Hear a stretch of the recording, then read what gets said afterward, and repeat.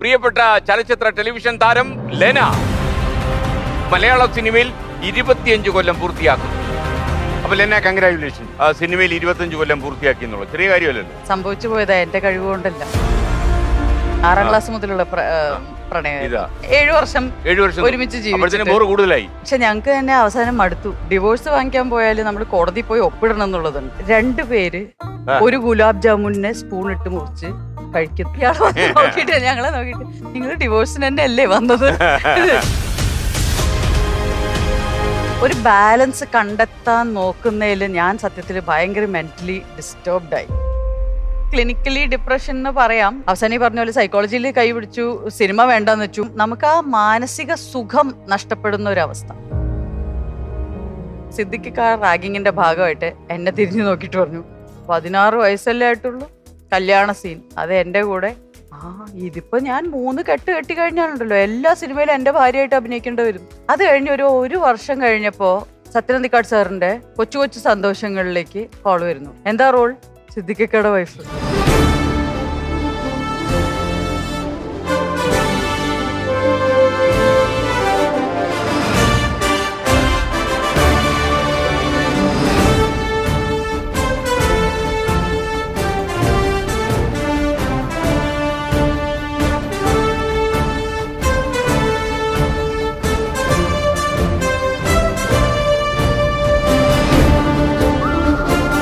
ഫ്ലവേഴ്സിന്റെ എല്ലാ പ്രിയപ്പെട്ട പ്രേക്ഷകർക്കും സ്വാഗതം. ഇത് ഫ്ലവേഴ്സ് ഒരുകോടി.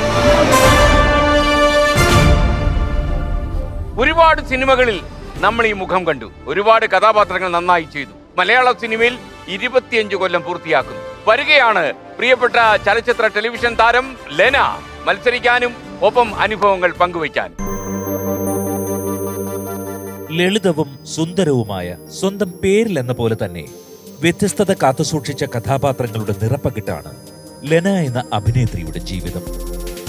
കാക്കിവേഷത്തിന്റെ കരുത്തിലും കുടുംബനാഥയുടെ കരുതലിലും പ്രണയനായികയുടെ പുഞ്ചിരിയിലും മലയാളികളുടെ മനസ്സുകൾ കീഴടക്കുകയായിരുന്നു ലെന എന്ന കലാകാരി.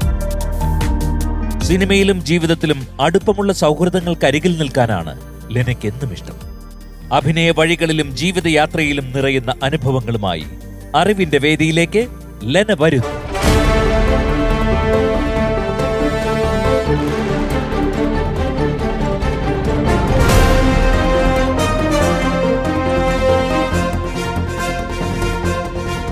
ഹായ്. നമസ്കാരം ലെന. നമസ്കാരം. എന്തുണ്ട് വിശേഷം? സുഖമായിരിക്കുന്നു. ഹായ് ലെന, കുറെ കാലമായി കണ്ടിട്ട്. കുറെ കാലമായി, പക്ഷെ ഞങ്ങൾ എപ്പോഴും കാണുന്നുണ്ട്. എന്റെ അമ്മോ, അങ്ങനെയൊന്നും പറഞ്ഞോളൂ. ലെനയെ കാണാതെ ഒരാൾക്ക് മലയാളത്തിൽ ഒരാൾക്ക് ജീവിക്കാൻ പറ്റും. നമ്മളെ രണ്ടുപേരും കാണാതെ ജീവിക്കാൻ പറ്റില്ല എന്നുള്ളതാണ് ആൾക്കാരൊക്കെ സഹിയിട്ടാണ്, ഉറപ്പല്ലേ. ഓക്കെ, പിന്നെ ജീവിതമൊക്കെ സുഖമായിട്ട് പോകുന്നല്ലോ? പരമസുഖം. നമുക്ക് കാര്യമായിട്ടൊന്ന് മത്സരിക്കണം. ഞാൻ കാര്യമായിട്ട് മത്സരിക്കും, എന്നാലും നടക്കും. സൈക്കോളജി പഠിച്ച ആളല്ലേ? സൈക്കോളജി പഠിച്ചിട്ടുണ്ട്. ഞാൻ കാണുന്നത് മറ്റൊരു മനഃശാസ്ത്രമാണ്. 1 കോടിയുടെ ആള് വന്നിരിക്കുന്നു. അതാണ് ടെൻഷൻ. ഹായ് ലെന, ഇന്ന് ആരൊക്കെയാ കൂടെ വന്നിരിക്കുന്നത്? എന്റെ കൂടെ വന്നിരിക്കുന്നത് അഭിലാഷ്. അഭിലാഷേ, വീട് എവിടെയാ? ട്രിവാൻഡ്രത്താണ് വീട്. എന്തൊക്കെയാ പരിപാടി, കലാപരിപാടികള്? ഞാൻ ഒരു സിനിമ ഇപ്പൊ ചെയ്തു, ഡയറക്ട് ചെയ്തു. ഞാൻ ചേച്ചിയും കൂടെ കോറേറ്റ് ചെയ്തിരിക്കുന്നത്. തിരക്കഥ എഴുതി പിന്നെ അല്ല, അഭിലാഷാണ് ആ പടത്തിന്റെ ഡയറക്ടർ. സിനിമയുടെ പേരെന്താ? ഓളം. ഓളം അത് ഈ വർഷം ഓളങ്ങളില് ആളുകള് നീരാടുന്ന എന്നായിരിക്കും? ഓളം ഓളങ്ങളില്ല, ഒരു ഓളമേ ഉള്ളൂ അല്ലേ? ഒറ്റ ഓളം. അതെ അതെ. അതെ, എന്നിറങ്ങും? ഈ വർഷം ഉണ്ട്. അത് തോന്നുന്നു ഏപ്രിൽ മെയ്. അപ്പൊ ഈ അവധിക്കാലത്ത് അലക്കാന്ന് വിചാരിച്ചിരിക്കുക അല്ലേ? ഓക്കെ. തിരുവനന്തപുരത്ത് എവിടെയായിട്ട് വരും വീട്? ഇപ്പം വെള്ളയാണിയിലാണ്. ഇനി മാറാൻ സാധ്യത. പക്ഷെ ഞാനിപ്പോ ട്രിവാൻഡ്രത്തല്ല, ഇവിടെ വെണ്ണലയിലാണ്, എറണാകുളം വെണ്ണലയിൽ സെറ്റിൽ. എവിടെയായാലും ഒന്നീ വെള്ളയാണി അല്ലെങ്കിൽ വെണ്ണല അല്ലേ? കൊള്ളാം, സിനിമയ്ക്ക് തന്നെ പറ്റിയ ആളാ. ഓക്കെ, താങ്കൾ? ഹെലൻ. ഹെലന്റെ വീട് എവിടെയാ? തൃശ്ശൂരാണ്. ഇപ്പോ വെണ്ണല, മാരീഡ് ആണ്. നിങ്ങൾ ഒന്നിച്ച് താമസിക്കുന്നു? ഔദ്യോഗികമായി രജിസ്റ്റർ ചെയ്തു അല്ലേ? ഓക്കെ. ഒറിജിനലി എല്ലാം എന്താ ചെയ്യുന്നത് ഇപ്പോ? ഞാനൊരു അമേരിക്കൻ കമ്പനിയിൽ വർക്ക് ചെയ്തിരുന്നു, മാർക്കറ്റിംഗ് സൈഡില്. പക്ഷെ ഇപ്പൊ റിസൈൻ ചെയ്തു. I mean to writing. അപ്പോ ആക്ച്വലി എന്റെ ബുക്കില് ബുക്ക് എഴുതുന്നു, ഇതൊക്കെ പുറത്ത് പറയണ്ടേ? ആൾക്കാർ അറിഞ്ഞിട്ടില്ല. ബുക്ക് ഇറങ്ങിയിട്ട് പറയുന്നില്ല എന്റെ ഭംഗി. അല്ലേ, ഇറങ്ങി കഴിയുമ്പോൾ എന്തായാലും ആൾ അന്വേഷിച്ചു വരും. അത് വേറെ കാര്യം. ഞാൻ കൈകൊണ്ട് എഴുതുക, എനിക്ക് ടൈപ്പ് ചെയ്യാൻ അറിയില്ല. കീബോർഡ് ആക്ച്വലി യൂസ് ചെയ്യാനേ അറിയില്ല. അപ്പോ ഈ ഹാൻഡ് റിട്ടൺ നോട്ട്സ് മുഴുവനും ഡിജിറ്റൽ ആക്കുന്നത് എനിക്ക് ഹെലനാണ് ആ സഹായം. ഇത് ആത്മകഥയാണോ അതോ മറ്റേ ഒറിജിനൽ ഫിക്ഷൻ ആണോ? നോൺ ഫിക്ഷൻ ബുക്കാണ്. ആത്മകഥയായിട്ട് അല്ല, പക്ഷെ ഒരുപാട് എക്സ്പീരിയൻസ് ഉണ്ട്, നന്നായിട്ടുണ്ട്. സൂക്ഷിക്കണം വേണ്ടല്ലേ? ഞാൻ സൂക്ഷിക്കണം. ഓക്കെ, അപ്പൊ താങ്കൾ അത് അടിച്ച് റെഡിയാക്കി ലെവലാക്കി വെക്കുന്നു അല്ലേ? പണിയൊക്കെ തീർന്നോ? ഇപ്പൊ ഏകദേശം ലെനെ മനസ്സിലായി കാണുമല്ലോ അല്ലേ? നന്നായി, അങ്ങനെ തന്നെ വേണം. ഓക്കെ, താങ്കൾ? അസ്ലം. അസ്ലം, ഓക്കെ. കുറെ കാലമായിട്ട് അല്ലേ ലെനയുടെ ഒരു സുഹൃത്താണെന്ന് തന്നെ പറയാം. അസ്ലം എന്റെ അസിസ്റ്റന്റ് ആണ്, എന്റെ പേഴ്സണൽ അസിസ്റ്റന്റ് ആണ്. സിനിമയ്ക്ക് എന്റെ കൂടെ കണ്ടിന്യൂസ്ലി ഉള്ള ആളാണ്, എപ്പോഴും ഉണ്ട്. ഇപ്പൊ ഈ അടുത്തായിട്ട് അസ്ലം ജോയിൻ ചെയ്തിട്ട് 1 വർഷമാവുന്നുള്ളൂ. പക്ഷെ അസ്ലമാണ് നമ്മളെ എങ്ങനെ ആൾക്കാർ നമ്മളെ ട്രോൾ ചെയ്യും എന്ന് നമ്മൾ നേരത്തെ മുൻകൂട്ടി അറിയുന്നത് അസ്ലം വഴിയാണ്. ഒരു ഉദാഹരണം പറയാം അസ്ലാം. ഇന്നിപ്പം ഇതിൽ വന്ന എന്തെങ്കിലുമൊക്കെ പറയൂലല്ലോ എന്നാ, അപ്പൊ ട്രോൾ പ്രതീക്ഷിക്കണം ആൾക്കാർ. ട്രോള് വന്നില്ലെങ്കിൽ പിന്നെ ഈ പരിപാടി ശ്രദ്ധിച്ചില്ല എന്നാ. അപ്പൊ എങ്ങനെയായിരിക്കും അസ്ലം അത് മുൻകൂട്ടി കാണുന്നത് ഈ അപകടം? ഞാൻ സോഷ്യൽ മീഡിയയിലെല്ലാം അത്യാവശ്യം ആക്റ്റീവ് ആണ്. അപ്പൊ അതിൽ ട്രോൾ ഉണ്ടാക്കി വിടുന്ന അസ്ലമാണോ? ഉണ്ടാക്കാറില്ല. അല്ല, ഇനി അതൊന്ന് പഠിപ്പിക്കണം, അതാണ് വേണ്ടത്. അല്ല, 4-5 എണ്ണമൊക്കെ നമ്മൾ ഉണ്ടാക്കി വിട്ടാലും കുഴപ്പമില്ലെന്ന് എനിക്ക്. കുഴപ്പമില്ല, ഞാൻ ശ്രമിക്കുന്നുണ്ട്. അസ്ലാമിന്റെ വീട് എവിടെയാ? എന്റെ വീട് മലപ്പുറം പെരിന്തൽമണ്ണ. ഓക്കെ, അപ്പൊ നിങ്ങൾക്ക് 3 പേർക്ക് റോളുണ്ട്. നിങ്ങളെ ജനറൽ നോളജൊക്കെ ഒന്ന് പൊടിയെട്ടി എടുക്കേണ്ടി വരും, ഇവരെ ഒന്ന് സഹായിക്കേണ്ടി വരും. റെഡി അല്ലേ? ഉറപ്പായിട്ടും. ഓക്കെ, ഒരു ചോദ്യത്തിന് ഒരു ചോദ്യത്തിന് സഹായം തേടാൻ പറ്റുള്ളൂ അല്ലേ? ഒറ്റ ചോദ്യത്തിനെ പറ്റും. ഇടയ്ക്ക് ഇങ്ങനെ കണ്ണുകൊണ്ടൊക്കെ ചോദിക്കാമോ? കണ്ണുകൊണ്ട് കാണിച്ചാൽ you are under CCTV surveillance. പരീക്ഷയെ കോപ്പി അടിച്ച ഭീതിയായിരിക്കും ജനങ്ങൾക്ക്. അപ്പൊ അത് ഞാൻ സാധ്യതയില്ല. അപ്പൊ അവരെ എന്റെ പിന്നിലിരുത്തിയാ മതിയായിരുന്നു. ഇതൊരു പ്രവണത വരും അല്ലേ? ചാക്യാർ കൂത്ത് പഠിച്ചിട്ടുണ്ടോ? ഇല്ലല്ലോ, ഭാഗ്യത്തിനില്ല. ഓക്കെ, നന്നായി. ഇത് കുട്ടേട്ടൻ പരിചയപ്പെട്ടല്ലോ. പിന്നെ എല്ലാവർക്കും വെരി ഫേമസ്, കിഡ്സിനിടെയൊക്കെ ഭയങ്കര സൂപ്പർ സ്റ്റാർ. നമസ്കാരം ലെന. നമസ്കാരം. പരമസുഖം. മത്സരിക്കണം, എല്ലാ സഹായത്തിനും കുട്ടേട്ടനുണ്ട്. അതാണ് എന്റെ ധൈര്യം. കുട്ടേട്ടൻ ഇറങ്ങി വരാറില്ലല്ലോ. ഇറങ്ങി വരത്തില്ല, അവിടെ ബന്ധിച്ചിരിക്കുക. മാത്രല്ല യന്ത്ര മനുഷ്യനാണെങ്കിലും നമ്മുടെ സിനിമയിലെ പോലെ എന്തെങ്കിലും തോന്നിക്കഴിഞ്ഞാൽ നമുക്ക് എന്തും സംഭവിക്കും. അപ്പൊ ഇന്നിപ്പോ എങ്ങനെയാ മത്സരിക്കാൻ പോകുന്നത്? ഇപ്പൊ ഇവിടെ 2 രീതിയുണ്ട്. ഒരു പ്രവണത 10 ചോദ്യങ്ങൾ വഴി 1 കോടി, പെട്ടെന്ന് 1 കോടി അടിച്ചു കിട്ടിപ്പോ. ഇത് മറ്റേതാണ് 20 ചോദ്യങ്ങൾ, കാര്യങ്ങളൊക്കെ പറഞ്ഞ് നാട്ടുമ്പത്തെ പ്രശ്നങ്ങളൊക്കെ പറഞ്ഞ് നമുക്ക് പതുക്കെ 1 കോടിയിലെത്താം. ഇപ്പോ എന്റെ രീതി തന്നെ ഈ മറ്റേ മാരത്തോൺ ആണ്. ഈ സ്പ്രിന്റ് ചെയ്താൽ നമ്മൾ എത്തില്ല, അവിടെ എത്തില്ല. ഞാൻ പതുക്കെ ഇങ്ങനെ മാരത്തോൺ നമ്മളെ കരിയറിലും ലൈഫിലും എല്ലാ കാര്യത്തിലും അങ്ങനെയാണോ? എല്ലാത്തിലും വളരെ സ്ലോ ആൻഡ് സ്റ്റഡി ആയിട്ട് പോയാൽ മതി എന്നുള്ളത്. അല്ല, എനിക്ക് എല്ലാ കാര്യത്തിലും അതാണ് കംഫർട്ടബിൾ. അപ്പൊ നമുക്ക് 20 ക്വസ്റ്റ്യൻസ് ആണ്. അപ്പൊ ലെന, കൺഗ്രാജുലേഷൻസ്. സിനിമയിൽ 25 കൊല്ലം പൂർത്തിയാക്കി എന്നുള്ളത് ചെറിയ കാര്യമല്ലല്ലോ. അല്ല, സംഭവിച്ചു പോയതാ, എന്റെ കഴിവുകൊണ്ടല്ല. സ്നേഹം, സഹിഷ്ണുത, പിന്നെ ഇൻഡസ്ട്രിയിലെ സ്നേഹം, നമ്മുടെ ഇത്രയും നല്ല ക്യാരക്ടേഴ്സ് തന്ന പ്രൊഡ്യൂസേഴ്സും ഡയറക്ടേഴ്സും. അതെ, അതൊക്കെ ഉണ്ട്. എന്നാലും ഈ രംഗത്തേക്ക് എങ്ങനെയായിരുന്നു വന്നത്? ഒരു സിനിമാ താരമാകുക എന്നത് ജീവിതത്തിൽ ഉണ്ടായിരുന്നു? അയ്യോ, ഒരു ഐഡിയ ഇല്ലായിരുന്നു. ഞാൻ മാത്സ് ക്ലാസ്സിൽ ഇരിക്കുമായിരുന്നു, 11th സ്റ്റാൻഡേർഡിൽ. മാത്സ് ക്ലാസ്സിൽ ക്ലാസ് എത്രയായിരുന്നു അത്? 11th B. 11th science. നമുക്ക് 11th സയൻസും കോമേഴ്സും മാത്രമേ ഉണ്ടാവുള്ളൂ. അപ്പൊ ഇല്ല, ഡിവിഷൻ ഇല്ല. Science division, commerce division. ഹരിശ്രീ വിദ്യാനിധി, തൃശ്ശൂർ. അതെ. ഒറിജിനലി ലെന തൃശ്ശൂർക്കാരിയാണോ? തൃശ്ശൂരാണ് സെറ്റിൽഡ്. കുട്ടിക്കാലം മുതൽ ഒരു എനിക്ക് തോന്നുന്നു ഒരു 11 വയസ്സ് മുതൽ ഞാൻ തൃശ്ശൂരാണ് ഉള്ളത്. എന്റെ അച്ഛന്റെ സ്ഥലം വടക്കാഞ്ചേരിയാ. തൃശ്ശൂർ ടൗൺ തന്നെ, ചെമ്പുക്കാവ്. വടക്കാഞ്ചേരിയാണോ? വടക്കാഞ്ചേരിയാണ്. കണ്ടിട്ടില്ല. അപ്പൊ അങ്ങനെ ഈ സ്കൂളില് കാൽക്കുലസ് ക്ലാസ്സിൽ ഇരുന്ന് സാർ ഇപ്പൊ ചോദ്യം ചോദിക്കുമല്ലോ, പറയാൻ ഉത്തരം അറിയില്ലല്ലോ എന്ന് പറഞ്ഞിരിക്കുമ്പോഴാണ് എന്നെ വിളിക്കുന്നത്. ഒരു ഓഡിഷൻ ഉണ്ട്, പ്രിൻസിപ്പൾ വിളിക്കുന്നുണ്ടെന്ന് പറഞ്ഞു. വേഗം ഇറങ്ങി. അവിടെ പോയി നോക്കിയപ്പോൾ 2-3 വേറെ ക്ലാസ്സിലെ കുട്ടികളുണ്ട്. കുറച്ച് പേര് ഇരിപ്പുണ്ട്, എനിക്ക് അവരെ അറിയില്ല. പിന്നെ കുറച്ച് ടീച്ചേഴ്സ് ഉണ്ട്. നമ്മുടെ ഫൗണ്ടർ പ്രിൻസിപ്പൽ നളിനി മിസ് ഉണ്ട്. അപ്പൊ നളിനി ചന്ദ്രൻ മിസ്. അപ്പോൾ മിസ് പറഞ്ഞു, ലെന എല്ലാവർക്കും ഓരോ ഷീറ്റ് പേപ്പർ കൊടുത്തു. ഇതൊന്ന് പഠിച്ചിട്ട് ഒരു ചെറിയ ഓഡിഷനാണ് നമ്മുടെ ഒരു പ്ലേന് വേണ്ടിയിട്ട് എന്തോ അങ്ങനെ പറഞ്ഞു. മാഡം എപ്പോഴും ഈ പറഞ്ഞ ഷേക്സ്പിയർ നാടക ഗ്രൂപ്പ്സ് ഫോം ചെയ്യുകയും എപ്പോഴും ആക്റ്റീവാണ്. പക്ഷെ അങ്ങനെ സ്കൂളിൻ്റെ ഏതോ പ്രോഗ്രാമാണ്, വളരെ റിലാക്സ്ഡ് ആയിട്ട് ഇത് മുഴുവൻ പഠിച്ചുണ്ടാക്കി വന്ന് പെർഫോം ചെയ്ത് ഓഡിഷൻ കഴിഞ്ഞ് കയ്യടിയൊക്കെ വാങ്ങി തിരിച്ച് ക്ലാസ്സിലെത്തിയപ്പോഴേക്കും മാത്സ് ക്ലാസ് കഴിഞ്ഞു. അടുത്ത ദിവസം രാവിലെ മിസ്സിൻ്റെ വീട്ടിലേക്ക് വിളിപ്പിക്കുന്നു. അപ്പോൾ ചെറിയ ടെൻഷനായി, ഇതിപ്പോൾ എന്താണ്.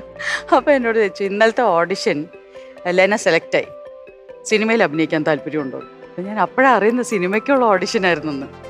അങ്ങനെ തീർച്ചയായിട്ടും താല്പര്യമുണ്ടെന്ന് പറഞ്ഞു. പേരൻസിനോട് ചോദിക്കേണ്ടതെന്ന് പറഞ്ഞു. ഞാൻ ഉറപ്പായിട്ടും പേരൻസിന് ഓക്കെ ആയിരിക്കും, എൻ്റെ പേരൻസ് എന്നും സപ്പോർട്ട് ചെയ്തിട്ടേ ഉള്ളൂ, ഭയങ്കര സപ്പോർട്ടീവാണ്. അപ്പോൾ ഞാൻ പറഞ്ഞു ഉറപ്പായിട്ടും ഓക്കെ ആയിരിക്കും മാഡം, ഓക്കെ പറഞ്ഞോളൂ എന്ന് പറഞ്ഞു. അങ്ങനെയാണ് ജയരാജ് സാറിന്റെ സ്നേഹം എന്ന് പറയുന്ന സിനിമയിലേക്ക് വരുന്നത്. അഭിനയിച്ചു. അപ്പൊ ഈ അതിനു മുമ്പ് എപ്പോഴെങ്കിലും വീട്ടിൽ ചിലവ് നമ്മളുണ്ടല്ലോ, ഇപ്പൊ കണ്ണാടി നോക്കുമ്പോൾ അഭിനയിച്ചു നോക്കുക, അങ്ങനെയൊക്കെ ചെയ്യുന്ന കലാപരിപാടിയൊക്കെ ഉണ്ടാവുമല്ലോ. അപ്പൊ അങ്ങനെ എന്തെങ്കിലും കലാബിരുദുകൾ ഉണ്ടായിരുന്നോ? അതോ അത്യാവശ്യം ബാക്ക്ഗ്രൗണ്ട് ഒക്കെ അറിഞ്ഞിട്ടാണല്ലേ ഈ ചോദ്യങ്ങൾ ചോദിക്കുന്നത്? അത് വേണം. പിന്നെ ഒന്നാമത് ലെന ആധികാരികമായിട്ട് മനഃശാസ്ത്രം പഠിച്ച ഒരാളാന്ന് ഞാൻ അറിയുന്നു, ക്ലിനിക്കൽ സൈക്കോളജിയിലൊക്കെ താല്പര്യം അറിയാം. അപ്പൊ അത് പ്രാക്ടീസ് ചെയ്തിട്ടുണ്ട് അല്ലേ? അപ്പൊ അങ്ങനെ ഒരാളിനോട് സംസാരിക്കുമ്പോൾ I should be very very careful. അതാണ് ആവശ്യമില്ലാത്ത ഒരു കാര്യം അങ്ങോട്ട് പോകരുത് എന്നുള്ളതാണ്. നല്ല ലെനയുടെ കാര്യം പ്രത്യേകിച്ച് ഉത്തരങ്ങൾ വരുമ്പോ ചെറുതായിട്ട് ഞാൻ കണ്ണിലൊക്കെ അങ്ങനെ റീഡ് ചെയ്ത് എടുക്കുന്നു. എടുത്തോളൂ. ഈയിടെ ഒരാൾ പറയുകയും ചെയ്തു, എന്റെ മോന്ത കണ്ട ഉത്തരം ശരിയാണോ തെറ്റാണോ എന്ന് അറിയാൻ പറ്റും. Mind it. ഓക്കെ, അങ്ങനെ തോന്നിയിട്ടുണ്ടോ എപ്പോഴെങ്കിലും? ഞാൻ എന്റെ കണ്ണാടി നോക്കിയിട്ട് എനിക്കൊന്നും തോന്നിയില്ല കേട്ടോ, ഇന്നവരെ ഒരു ഉത്തരം കിട്ടിയിട്ടില്ല. അപ്പൊ അത് പോട്ടെ, അത് സാരമില്ല. പൊതുവെ പേരൻസ് അവരൊക്കെ എന്ത് ചെയ്യായിരുന്നു? അച്ഛൻ സ്റ്റേറ്റ് ബാങ്ക് ഓഫ് ഇന്ത്യയിലായിരുന്നു. അതിനുശേഷം CSB ബാങ്ക് ജോയിൻ ചെയ്തു. റിട്ടയർ ആവാൻ എന്താ പറയാ മനസ്സ് കാണിക്കാത്ത ഒരാളാണ്. റിട്ടയർമെന്റ് ഇല്ല, റിട്ടയർ ആവില്ല, നോ റീട്രേഡിംഗ് ആണ്, കംപ്ലീറ്റ് റീറ്റയർമെന്റ് ആണ്. അപ്പൊ അച്ഛൻ അങ്ങനെ ബാങ്കർ ആയിരുന്നു ഓൾ ഹിസ് ലൈഫ്. അമ്മ പല ഇത് അച്ഛന്റെ പാരമ്പര്യം ഉണ്ടോ ഉള്ളിൽ? എനിക്ക് തോന്നുന്നില്ല, ഇല്ല, ആ കഴിവുകളൊന്നും കിട്ടിയിട്ടില്ല. നന്നായി, പ്രൊഡ്യൂസറുടെ ഭാഗ്യം എന്ന് വേണം പറയാൻ. അമ്മ പല പല വേഷങ്ങൾ അണിഞ്ഞിട്ടുള്ള ആളാണ്. കുറെ നാള് സ്മോൾ സ്കെയിൽ യൂണിറ്റ്, ബൊട്ടീക്കും സ്വന്തമായിട്ടുള്ള എംബ്രോയിഡറിയും സ്റ്റിച്ചിങ് ഒക്കെ ഉള്ള യൂണിറ്റ് നടത്തിയിരുന്നു. ഇപ്പോൾ ഒരു വളരെ അറിയപ്പെടുന്ന തൃശ്ശൂർ ഭാഗത്ത് ഭയങ്കര ഫേമസ് ആയിട്ടുള്ള ഒരു ബേക്കറാണ്, ടീനാസ് ബേക്സ് എന്ന് പറഞ്ഞ ഹോം ബേക്കറാണ്. വേറെ ഒരുപാട് കാര്യങ്ങൾ ചെയ്തിട്ടുണ്ട്, എപ്പോഴും ബിസിയാണ്.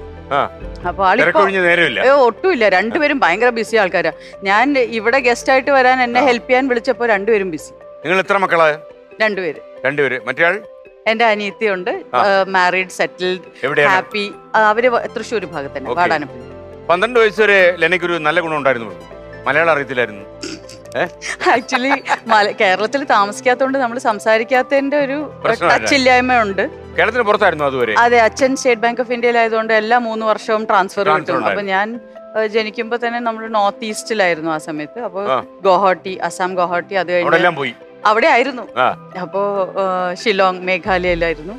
അത് കഴിഞ്ഞ് നേരെ വരുന്നത് തൃശ്ശൂർ വരുമ്പോ മലയാളം സംസാരിക്കാൻ അറിയില്ല. അപ്പൊ എന്നെ പഠിപ്പിച്ചത് മുഴുവനും ചുറ്റിനുമുള്ള തൃശ്ശൂർക്കാരികളും എല്ലാ കുട്ടികളായിരുന്നു, തൃശ്ശൂരുള്ള കുട്ടികളായിരുന്നു. അതുകൊണ്ട് എന്റെ ഭാഷ പക്ക തൃശ്ശൂർ മലയാളം പറയുന്ന ഒരു കുട്ടിയായിരുന്നു ഞാൻ. തൃശ്ശൂരാണ്. അങ്ങനെയായിരുന്നു. അത് മാറ്റാൻ കുറെ പാടുപെട്ടു. അതാണ് റാഗിങ്ങിന്റെ മെയിൻ ടോപ്പിക്കായി മാറി. അത് ആദ്യത്തെ പടത്തിൽ തന്നെ 1998 സ്നേഹത്തില് ജയറാമേട്ടൻ, ബിജു മേനോൻ ചേട്ടൻ, സിദ്ദിഖിക്ക, ഇവര് 3 പേരും കൂടെ ഒരു സീനില് എന്നെ ആക്ച്വലി അവര് റാഗ് ചെയ്യുന്നതിനേക്കാൾ കൂടുതൽ അവര് ശരിക്കും മതിമറന്ന് അങ്ങ് ചിരിച്ചു. ഞാനൊരു ഡയലോഗ് പറഞ്ഞപ്പോ, അതായത് വളരെ സെന്റിമെന്റൽ സീനാണ്. കല്യാണം കഴിഞ്ഞ് തിരക്ക് പിടിച്ചിട്ട് പെട്ടെന്ന് കയറും, മുഹൂർത്തം തെറ്റും എന്നൊക്കെ പറഞ്ഞ് വണ്ടി കയറ്റി വിടാൻ നോക്കുകയാണ്. അപ്പോൾ വല്യേട്ടനാണ് ജയറാമേട്ടൻ. എനിക്ക് ജയറാമേട്ടനെ കണ്ടിട്ടേ പോകാൻ പറ്റുള്ളൂ, എനിക്ക് വല്യേട്ടനെ കാണണം എന്ന് വളരെ ദയനീയമായിട്ട് പറയണം. അപ്പോൾ വല്യേട്ടൻ്റെ പ്രശ്നങ്ങൾ കാണിക്കുകയാണ്. വല്യേട്ടനെല്ലാം ചെയ്യുന്നതിൻ്റെ ഇടയിൽ ഒന്നിനും സമയമില്ല, ആരും പരിഗണിക്കുന്നില്ല, അതൊക്കെ കുഴപ്പമില്ല, കയറി പൊക്കോളൂ എന്ന് പറയുമ്പോൾ എനിക്ക് വല്യേട്ടനെ കാണണം എന്ന് പറയണം. അവിടെയാണ് ഞാനിത് എനിക്ക് വല്യേട്ടനെ കാണണം പറഞ്ഞത്. അപ്പൊ അത് ലോട്ടറി സ്റ്റൈലായിരുന്നല്ലേ?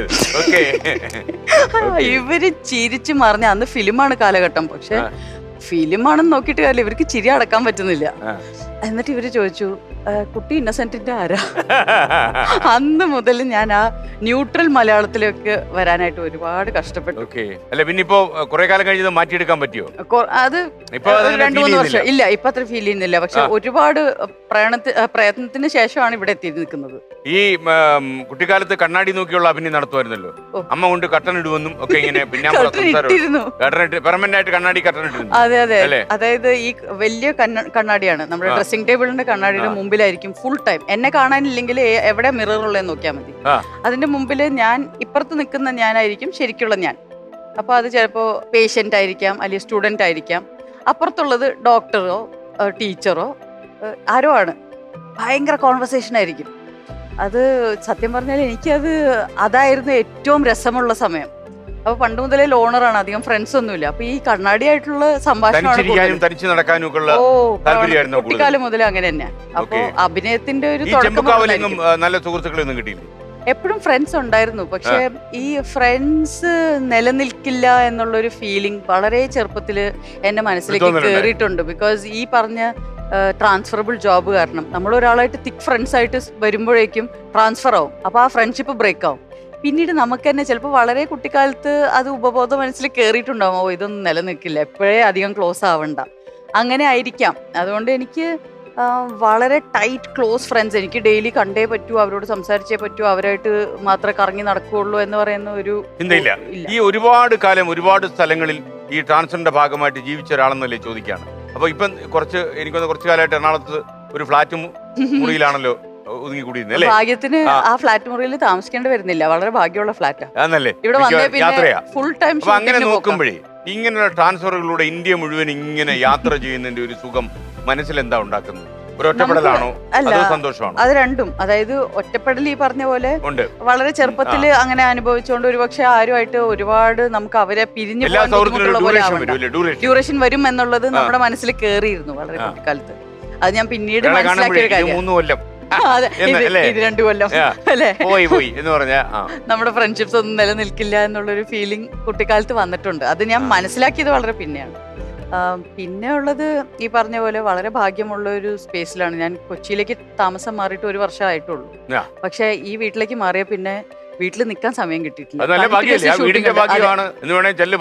അപ്പൊ ലെനയ്ക്ക് ഇപ്പൊ സൗഹൃദങ്ങളില്ലെന്ന് പറഞ്ഞാലും കുറെ സുഹൃത്തുക്കൾ ഉണ്ടായിരുന്നു. അവരൊക്കെ ഈ ലെന സിനിമയിൽ പോകുന്നതിനോട് അത്ര യോജിച്ചില്ലെന്ന് പറഞ്ഞു. അങ്ങനല്ല. ആ സമയത്ത് ഇത് 98 ആണല്ലോ കാലഘട്ടം. അപ്പൊ ഇന്നത്തെ പോലെയല്ല. അപ്പൊ അന്ന് ശരിക്കും പറഞ്ഞാൽ ഞാൻ ഹരിശ്രീയിൽ പഠിച്ചോണ്ടിരിക്കുന്നു. അപ്പൊ സിനിമയില് എൽദോനെ സിനിമയിലെടുത്തു എന്നറിഞ്ഞപ്പോ അച്ഛനും അമ്മയും ഭയങ്കരമായിട്ട് സപ്പോർട്ട് ചെയ്തു, ടീച്ചേഴ്സ് സപ്പോർട്ട് ചെയ്തു. പക്ഷെ കൂടെയുള്ള നമ്മുടെ സമപ്രായക്കാരും പ്രത്യേകിച്ച് അന്നത്തെ ബോയ് ഫ്രണ്ടും പിന്നെ ആ ബോയ് ഫ്രണ്ടാണല്ലോ പിന്നീട് കല്യാണം കഴിച്ചത്. ബോയ് ഫ്രണ്ട് പറഞ്ഞു ഇത് നല്ല ഐഡിയ അല്ലല്ലോ, സിനിമയിലൊക്കെ പോയാൽ ആൾക്കാർ വളരെ മോശമായിട്ട് നമ്മളെ കാണും. അല്ല പുള്ളിയുടെ ഒരു ടെൻഷൻ എന്തായിരുന്നു? കൈവിട്ട് പോവോ, കൈവിട്ട് പറന്നു കളയുന്നുള്ളതാണോ? അതോ എനിക്കറിയില്ല. പക്ഷെ നമ്മള് ചെറുപ്പല്ലേ, 15-16 വയസ്സുള്ളൂ. എവിടെ വെച്ചാ ഈ ബോയ് ഫ്രണ്ടിനെ കിട്ടിയത്? സ്കൂളിൽ തന്നെ 6ാം ക്ലാസ് മുതലുള്ള പ്രണയം. അല്ല ഈ സോഷ്യൽ സ്റ്റഡീസ് പഠിക്കുന്ന ഇടയിൽ കിട്ടിയ പ്രണയമാണോ അതോ? അല്ല, മലയാളം ക്ലാസ് ആയിരുന്നു. മലയാളം ക്ലാസ്സാ? കവിതയൊക്കെ വായിക്കുന്നതിനിടയിൽ? അല്ലല്ല, മലയാളത്തിൽ കോപ്പി അടിക്കണമല്ലോ. കോപ്പി അടിക്കും. അപ്പൊ കോപ്പി അടിക്കുമ്പോ ഇങ്ങനെ നോക്കി കോപ്പി അടിക്കുമ്പോ അപ്പുറത്ത് ഈ ഇങ്ങനെ വലിയ ഹാളിൽ പണ്ട് ഇങ്ങനെ സ്ക്രീൻ വെച്ച് ക്ലാസ്സുകൾ അല്ലല്ല, ആൺപെണ്ണ് ഡിഫറൻസ് ഓൾറെഡി ബെഞ്ചുകളിൽ ഇങ്ങനെ ഇരിക്കുന്നു. പിന്നെ ഒരു വലിയ ഹാളില് സ്ക്രീനുകൾ വെച്ച് കഴിഞ്ഞാൽ വേറെ വേറെ ക്ലാസ്സുകൾ. അപ്പൊ അത് 7ാം ക്ലാസ്, ഇത് 6ാം ക്ലാസ്. മലയാളം കോപ്പി അടിച്ചോണ്ടിരിക്കുമ്പോ ആ സ്ക്രീനിന്റെ ഇടയിൽ നിന്ന് ആരോ നമ്മളെ നോക്കിയിരിക്കുന്നു. അപ്പൊ കണ്ണുടക്കുന്നു. പിന്നെ ക്യാംലിൻ പെൻസിൽ ബോക്സിന്റെ ഉള്ളില് റിഫ്ലക്ഷനിൽ നോക്കുന്നു. ഈ സ്കൂൾ പ്രണയത്തിന്റെ സുഖം അങ്ങനെ നോക്കി നോക്കി നോക്കി നോക്കി ആരാണെന്ന് കണ്ടെത്തി. അത് പിന്നെ അങ്ങ് തുടർന്നു. ആ സൗഹൃദം വഴി വെച്ച് പോയില്ല, ഇടവേളയിൽ ഇറങ്ങിപ്പോയില്ല. ഇല്ല, ഇറങ്ങിപ്പോയില്ല. പക്ഷെ ഞങ്ങക്ക് തന്നെ അവസാനം മടുത്തു. ഇങ്ങോട്ടും അങ്ങോട്ടും കണ്ടിട്ടേ കുറെ കാലമായില്ലേ, 12 വയസ്സ് മുതൽ ഒരേ ആളെ കണ്ടോണ്ടിരുന്നിട്ട് ഞങ്ങള് തന്നെ അല്ല ഞങ്ങൾക്ക് തന്നെ തോന്നി ഈ ലോകം വേറൊന്നും നമുക്ക് അറിയില്ലല്ലോ, എനിക്ക് നിനക്ക് എന്നെ മാത്രമല്ലേ അറിയുള്ളൂ എന്നുള്ളൊരു അവസ്ഥയിലേക്ക്. എന്നാ നമുക്കിനി ഇത് ഏകദേശം ഒരു സാച്ചുറേഷൻ എത്തിയില്ലേ, എന്നാ പിന്നെ നീ ഒരു കാര്യം ചെയ്യും, നീ പോയി ജീവിതം എക്സ്പ്ലോർ ചെയ്യാൻ. ഞാൻ പോയി ജീവിതം എക്സ്പ്ലോർ ചെയ്യാം. കല്യാണം കഴിച്ചു. കല്യാണം 7 വർഷം ഒരുമിച്ച് ജീവിച്ചു. മതിയായി. മൊണോട്ടണസ്. 12 വയസ്സ് മുതൽ കണ്ട ഒരാളും നമ്മള് വളരെ ഹാപ്പി ആയിട്ട് ഒരു തല്ലുകൂടിയായിരുന്നെങ്കിൽ ഇത് ആക്ച്വലി ജീവിച്ചു പോയാണ്. തല്ലുകൂടാത്തതാണ് ഇവിടുത്തെ പ്രശ്നം എന്ന് എനിക്ക് ഇപ്പോഴാണ് മനസ്സിലാവുന്നത്. അദ്ദേഹത്തിന്റെ പേര് പറയുന്ന കുഴപ്പമുണ്ടോ? അഭിലാഷ്. ഇപ്പൊ ആക്ച്വലി അഭിലാഷിന്റെ പേര് കേട്ടോ. ഈ അഭിലാഷ് അല്ല, ആ അഭിലാഷ്. പലരും വിചാരിച്ചു ഈ അഭിലാഷിന്റെ വൈഫാണ് ഈ ഹെലൻ. നമസ്കാരം. അഭിലാഷ് ആക്ച്വലി 22 ഫീമെയിൽ കോട്ടയമിന്റെ ഒക്കെ കോ റൈറ്റർ ആണ്. ഇപ്പൊ ചട്ടമ്പി എന്ന് പറഞ്ഞ പടം ഡയറക്ട് ചെയ്ത അഭിലാഷ് ആണ്. ആ അഭിലാഷ് നമ്മുടെ 6ാം ക്ലാസ് മുതലുള്ള അഭിലാഷ്. അത് എനിക്ക് തോന്നുന്നത് 7 വർഷത്തെ വിജയകരമായ ദാമ്പത്യത്തിന് ശേഷം അതെ, അത് ഭയങ്കര അധികമായിട്ട് അങ്ങോട്ട് വിജയമായതുകൊണ്ട് ഇതിന്റെ മുകളിലേക്ക് ഇനി ഇല്ല. ഇല്ല, താഴേക്ക് വീടില്ല, അവിടെ നമ്മൾ പറന്നു. സന്തോഷം, സമാധാനം. നിങ്ങൾ പിരിഞ്ഞത് ഒരു നല്ല മുഹൂർത്തമാണെന്ന് കേട്ടിട്ടുണ്ട്. ഞങ്ങള് നിങ്ങളുടെ ലാസ്റ്റ് ഷോട്ട് എങ്ങനെയായിരുന്നു? അല്ല, ലാസ്റ്റ് ഷോട്ട് എന്ന് പറയാനൊന്നുമില്ല, ഞങ്ങൾ ഇപ്പോഴും നല്ല ഫ്രണ്ട്സ് ആണ്. പക്ഷെ ഈ ഡിവോഴ്സ് വാങ്ങിക്കാൻ പോയാൽ നമ്മൾ കോടതി പോയി ഒപ്പിടണം എന്നുള്ളതുണ്ട്. കല്യാണം കഴിക്കാൻ അതിന്റെ ആവശ്യമില്ല, രജിസ്റ്റർ ഓഫീസിൽ പോയി ഒപ്പിട്ടാൽ മതി. പക്ഷെ ഡിവോഴ്സ് ചെയ്യണമെങ്കിൽ കോടതി പോയി. ഔപചാരികമായി ഡിവോഴ്സ് ആവശ്യമുണ്ടായിരുന്നു. അതല്ല അതിന്റെ ഒരു ഭംഗി, ഒരു കംപ്ലീഷൻ, ഒരു ഫിനിഷിങ്ങിന്. അല്ലെങ്കിൽ പിന്നീട് വെറുതെ നമുക്കൊരു കൺഫ്യൂഷൻ മലയാള സിനിമ എഴുതി കാണിക്കുന്നല്ലോ. ഇപ്പൊ അത് കാണിക്കാറില്ല, മനസ്സിലാവുന്നുണ്ട്. പക്ഷെ നമ്മളും കുറച്ച് പഴഞ്ചനായിരുന്നല്ലോ, ഇതൊരു 10-11 വർഷം കഴിഞ്ഞില്ലേ. അപ്പോ ഈ സൈൻ ചെയ്യാൻ പോകേണ്ട സമയത്ത് നമ്മൾ പോകുമ്പോ അവിടെ ഭയങ്കര തിരക്ക്. അവിടെ 2 ഫാമിലീസ് തമ്മിൽ, ജോയിന്റ് ഫാമിലീസ്, ഡിവോഴ്സ് നടക്കുന്നു. നല്ല 50 ആടിനെ അങ്ങോട്ട് തന്നു, ഇപ്പൊ 25 ആടെ തിരിച്ചു തന്നുള്ളൂ, എപ്പട്ടെ അതൊക്കെ ആയിരുന്നു. അപ്പോ ലോയർ എന്നോട് പറഞ്ഞു, ഒരു കാര്യം ചെയ്ത് കുറെ നേരം എടുക്കും, താഴെ ഒരു ക്യാൻറ്റീൻ ഉണ്ട്, അവിടെ പോയി വെയിറ്റ് ചെയ്താ ഞാൻ വിളിക്കാം. ശരി. ഒരു അരമണിക്കൂർ കഴിഞ്ഞ് ഈ ലോയർ താഴേക്ക് വരികയാണ്. വരുമ്പോ 2 പേര് ഒരു ഗുലാബ് ജാമുനെ സ്പൂൺ ഇട്ട് മുറിച്ച് കഴിക്കുന്നു. അഭിലാഷും ലെനയാണ്. അതെ. അപ്പൊ ഇയാള് വന്ന് നോക്കിട്ട് ഞങ്ങളെ നോക്കിട്ട്, നിങ്ങൾ ഡിവോഴ്സിന് തന്നെ അല്ലേ വന്നത്? അതെ അതെ, ഡിവോഴ്സിന് തന്നെ. എന്നാ വാ, റെഡി. അവിടെ പോയാൽ, കോടതിയിൽ പോയാൽ ഇവര് ചോദിക്കുന്നത്, do you have any issues? അപ്പൊ ഞങ്ങള് തമ്മിൽ നോക്കിട്ട്, നോ ഇഷ്യൂസ്. അതെ, ലീഗൽ ലാംഗ്വേജില് ഇഷ്യൂസ് എന്നാണ് കുട്ടികൾ എന്ന് പറയുന്നത് എന്നുള്ളത് എനിക്ക് ഞങ്ങൾക്ക് അറിയില്ലായിരുന്നു. Do you have any issues? അപ്പൊ ഞങ്ങള് ദൈവമേ ഇതിന് കേസാക്കാനാണോ? ഒന്നുമില്ല, ഒരു ഇഷ്യൂ ഇല്ല എന്ന് പറഞ്ഞു. പക്ഷെ സത്യം തന്നെയായിരുന്നു. കുട്ടികളില്ല, ഇല്ല, കുട്ടികൾ വേണ്ടാന്ന് വളരെ നേരത്തെ തീരുമാനിച്ച ആൾക്കാരായിരുന്നു. നിങ്ങൾ പക്ഷേ അൺയൂഷ്വൽ ആയിട്ട് കുറെ തീരുമാനങ്ങൾ ആദ്യം തന്നെ എടുത്തിരുന്നു. ഭാഗ്യം, എല്ലാം വളരെ നല്ല തീരുമാനം. പാഠാവലി മലയാളം അതാണ് ഈ അപകടത്തിൽ കൊണ്ട് എത്തിച്ചല്ലേ. ഓക്കെ, ഇപ്പോ സർവതന്ത്ര സ്വതന്ത്രയാണ് ഞാൻ വിശ്വസിക്കുന്നത്, അല്ലേ? അപ്പൊ അങ്ങനെ എന്തെങ്കിലും വീണ്ടും ജീവിതം ബോറായി തുടങ്ങിയോ? അങ്ങനെ കാര്യം, ഒരു ലൈസൻസ് എനിക്ക് എന്നെ ബോറടിക്കുന്നില്ല. ഇല്ല, സന്തോഷമുള്ള കാര്യം, വലിയ സന്തോഷമുള്ള കാര്യം. അത് മാത്രല്ല, ഇത്രയും കൊല്ലം പിന്നിട്ടില്ല. ഞാൻ എന്നെ ബോറടിക്ക, പിന്നെ ഓൾറെഡി മൂക്കിന്ന് പല്ല് വന്നു തുടങ്ങി, പക്ഷെ ഇപ്പോഴും ബോറടിച്ചു. അത് വരും ഇനി ഇവിടെ നിന്ന് അങ്ങോട്ട്, സാധ്യതയുണ്ട്. 25 കൊല്ലം. അപ്പൊ ലെനയ്ക്ക് പോകുന്ന വഴിയിൽ, ഇപ്പം സിനിമയാണ്, പലപ്പോഴും നമ്മൾ റൊമാൻറ്റിക് സ്റ്റോറീസ് ചെയ്യും, കഥാപാത്രങ്ങൾ ചെയ്യും, ഒരു പാർട്ട്ണർ വേണമെന്ന് തോന്നിയിട്ടുണ്ടോ? ആക്ച്വലി ഇതുവരെ തോന്നിയിട്ടില്ല. അത് എനിക്ക് തോന്നുന്നു, അങ്ങനെ തോന്നിയാൽ ഞാൻ ഉടനെ അതിന്റെ കാര്യത്തിൽ എന്തെങ്കിലും തീരുമാനം എടുക്കും. അത് എങ്ങനെയാണ്? ഇമ്മീഡിയറ്റ് ആക്ഷൻ ആണോ ആള്? ബേസിക്കലി ഞാൻ വളരെയധികം കോൺഷ്യസ് ആയിട്ട് എന്റെ മനസ്സ് തിരിച്ചറിയുന്ന ഒരാളാണ്. ഇപ്പോ തൽക്കാലം എന്റെ ഫുൾ ടൈം സ്പെൻഡ് ചെയ്യുന്നത് സിനിമ എന്നുള്ളതാണ് എന്റെ 100% ഫോക്കസ്. എന്നുവെച്ചാൽ നമുക്ക് നമ്മുടെ പാഷനോടും നമ്മുടെ വർക്കിനോടും ഇത്രയും സമയം ഫോക്കസും സ്പെൻഡ് ചെയ്യാൻ പറ്റുന്നത് നമ്മൾ വേറെ ഒരുപാട് പേഴ്സണൽ ലൈഫിലെ കാര്യങ്ങളുണ്ടെങ്കിൽ ഇതിൽ ഇങ്ങനെ ഇൻവോൾവ് ആവാൻ പറ്റില്ല. അപ്പോൾ എനിക്കിപ്പോഴാണ് എൻ്റെ കരിയറിനോട് 100% നീതി പുലർത്താൻ പറ്റുന്നത്. അച്ഛനും അമ്മയൊക്കെ ഇപ്പോൾ എവിടെയാ? തൃശ്ശൂർ. അവിടെ പോകാറുണ്ടോ ഇടയ്ക്ക്? പിന്നെ ഇടയ്ക്കിടയ്ക്ക് പോകും, പക്ഷെ അവർക്കാണ് സമയമില്ലാത്തത്. അവർ ചെമ്പക്കാവിൽ തന്നെ ഉണ്ട്. എന്തായാലും ഞാൻ ഇനിയിപ്പോ തൃശ്ശൂർ വഴി പോകുമ്പോ ചെമ്പക്കാവിൽ കയറി അച്ഛനെ ഒന്ന് നേരത്തെ വിളിച്ചു. അത് വേണ്ട, ഇല്ലില്ല, അത് നല്ല കേക്ക് അമ്മ ഇഷ്ടപ്പെട്ട കേക്ക് ഉണ്ടാക്കി. കാരണം ഞാൻ ഈ ചെമ്പക്കാവിലൊക്കെ ഇടയ്ക്കൊക്കെ പോകുന്നു. അപ്പൊ എന്തായാലും ഇനി പോകുമ്പോ ഞാൻ അവിടെ പോകും. എന്നിട്ട് എനിക്ക് കുറച്ച് കാര്യങ്ങൾ ചോദിച്ചറിയാനുണ്ട്. നന്നായി, അവര് സൂക്ഷിച്ചിരിക്കട്ടെ. അത് പ്രമാണിച്ച് നിങ്ങൾ പൊക്കരുത്. അവർക്ക് ഇവിടെ വരാത്തതിന് അങ്ങനെ തന്നെ കിട്ടണം. അത് തന്നെ വേണം. ഇവിടെ വരണ്ടായിരുന്നു കേട്ടോ. വിളിച്ചില്ലായിരുന്നു? വിളിച്ചു. അയ്യോ, അമ്മയച്ഛന് വരണ്ടായിരുന്നു. ഭയങ്കര തിരക്കിലായി പോയി. അനിയ വന്നാൻ ഒന്നുമില്ല, ആ കേക്കിന്റെ പരസ്യം ഇവിടെ നിന്ന് കൊടുക്കായിരുന്നു അല്ലേ? എല്ലാ 10 പേര് അറിഞ്ഞേനെ. തൃശ്ശൂരിനപ്പുറത്തേക്ക് 20 ചോദ്യങ്ങൾ വഴിയല്ലേ നമ്മൾ മത്സരിക്കാൻ പോകുന്നത്, അല്ലേ? വർത്താനൊക്കെ പറഞ്ഞ് ഒന്ന് കാമായി വന്നതാ. അല്ല, കാമാണ്.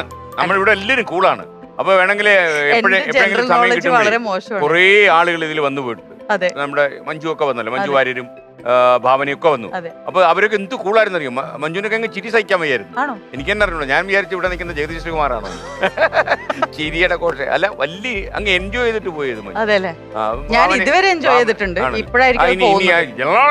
ഏരിയയിലേക്ക് കയറുമ്പോഴാണ് നമ്മൾ എൻജോയ്മെന്റ് കൂടുക, നല്ല ടെൻഷൻ വരാം. വന്നു ഓൾറെഡി ചെറുതായിട്ട് വേർക്കുന്നുണ്ടല്ലേ, അപ്പൊ അത് കുഴപ്പമില്ല, ഇവിടെ മേക്കപ്പ് മാൻ റെഡി. അപ്പൊ മാത്രമല്ല ഈ ഒരുവിധമുള്ള ടെൻഷനൊക്കെ നമുക്ക് മാറും. ശരീരശാസ്ത്രപരമായിട്ട് ഓക്കെ അല്ലേ ആള്? ഓക്കെ അല്ലേ? അങ്ങനെയാണ് കുട്ടേട്ട ഒന്ന് ടെസ്റ്റ് ചെയ്യും. കുട്ടേട്ടാ ഹാർട്ട് ബീറ്റ് ഒന്ന് ചെക്ക് ചെയ്യും. കുട്ടേട്ടാ നമുക്ക് ലെനെ ഒന്ന് പഠിക്കാനുണ്ട്. ദേ ഇവിടെ 106 നേരിയ ഒരു 106 ഓക്കെ ആണോ? ഓക്കെ അല്ലേ? ഓക്കെ ആണെന്നാണ് ഇല്ല, വലിയ പ്രശ്നമില്ല. അതിപ്പോ നമുക്ക് അതിന് ഇവിടെ ഒരു തീർത്ഥമുണ്ട്, ചെമ്പുക്കാവുകാർക്ക് സ്പെഷ്യലായിട്ട് ഒരു തീർത്ഥം കൊടുക്കും കേട്ടോ. ഓക്കെ കുഞ്ഞിരാമ, ഈ പേരുകളൊക്കെ ആരാ ഇട്ടത്? ഈ പേര് ഞാൻ തന്നെ ഉണ്ടോ? നമസ്കാരം കുഞ്ഞിരാമ. കുടിക്കൂ ശുദ്ധമായ വെള്ളം. നീള നദിയിൽ പോലും കിട്ടില്ല ഇത്രയും ശുദ്ധമായ വെള്ളം കേട്ടോ. ഇതോട് കുടിച്ചാൽ മതി, അത് കുടിച്ചു കഴിഞ്ഞാൽ എല്ലാം പറഞ്ഞു ഉത്തരം. ഓക്കെ കുഞ്ഞിരാമ, വേഗം വീട്ടിൽ പോയിക്കോളൂ. ഇത് ലെനയാ കേട്ടോ, ബി കെയർഫുൾ.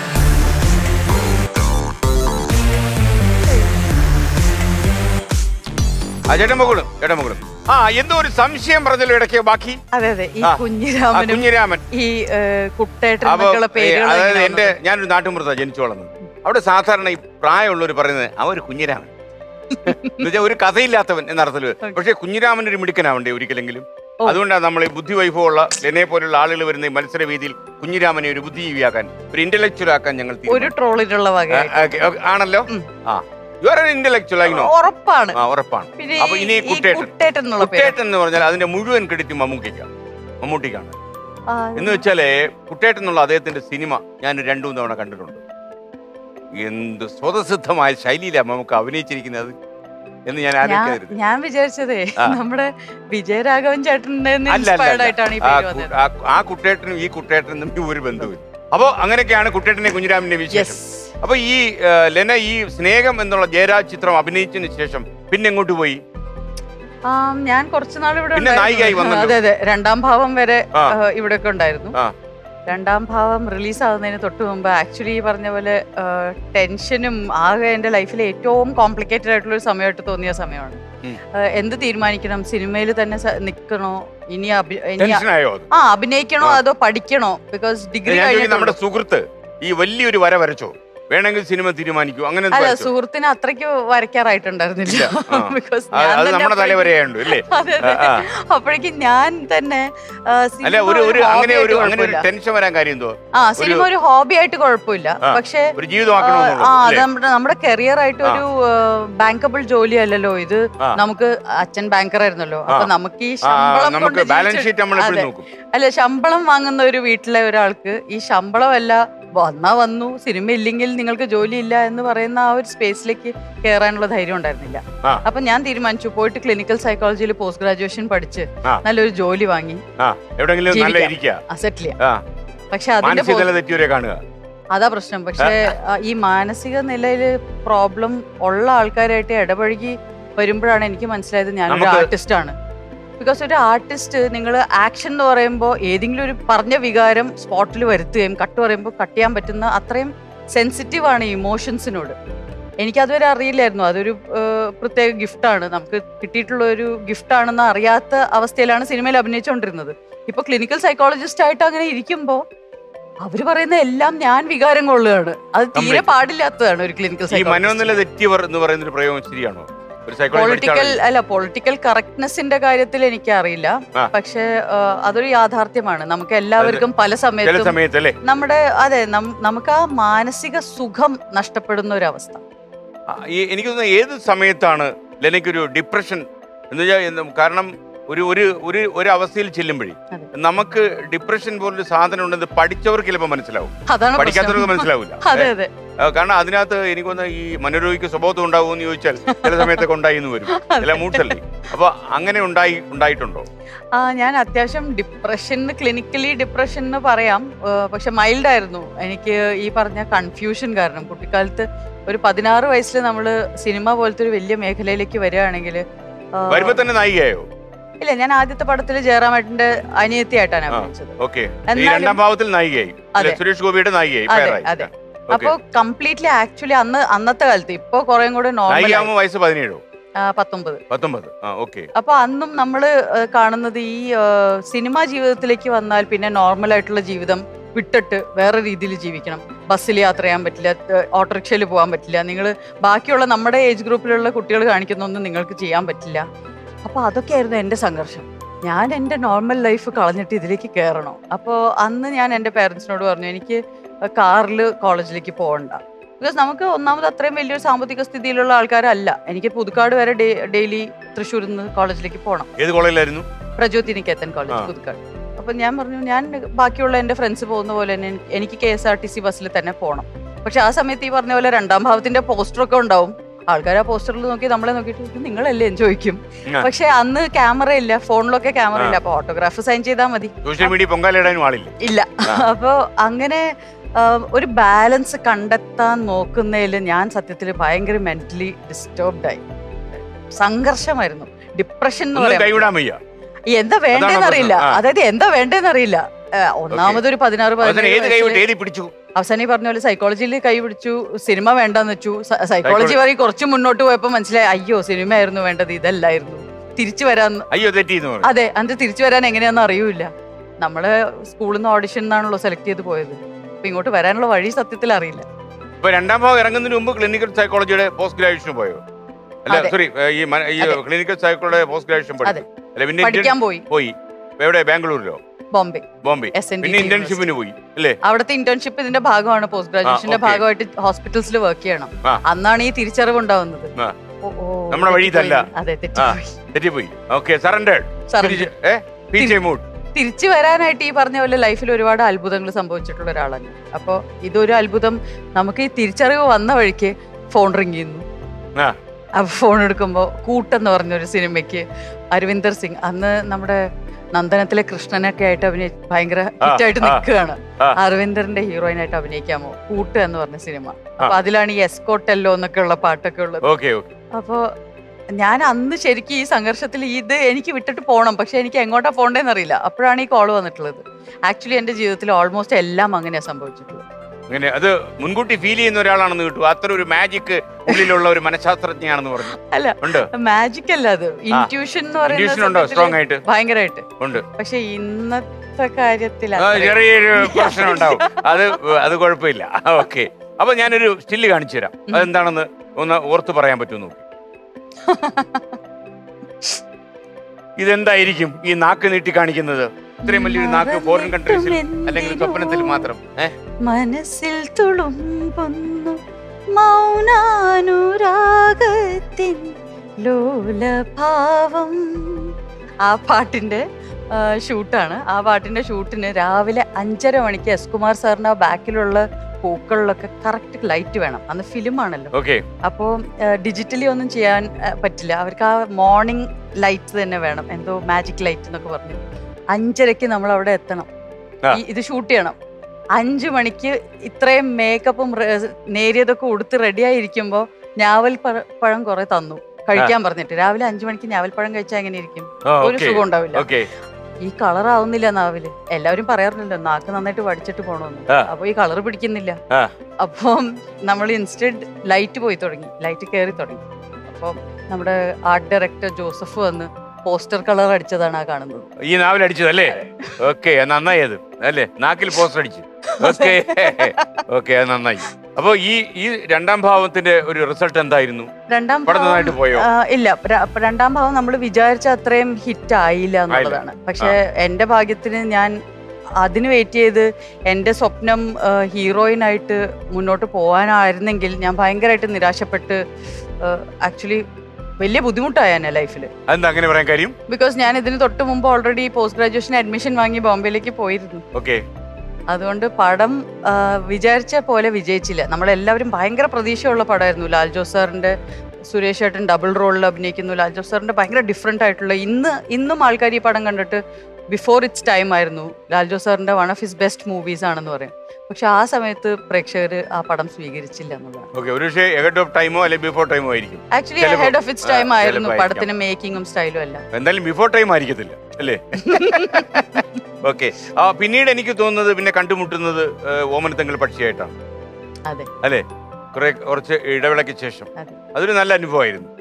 വളരെ. അത് സത്യത്തില് സിനിമാ ജീവിതത്തിലെ യൂണിവേഴ്സിറ്റി എന്ന് വേണം ഞാൻ പറയാൻ. എൻ്റെ ലൈഫിൽ ആക്ടിങ്ങിന്റെ യൂണിവേഴ്സിറ്റി ആയിരുന്നു ആ സീരിയലിൽ സ്പെൻഡ് ചെയ്ത ടൈം.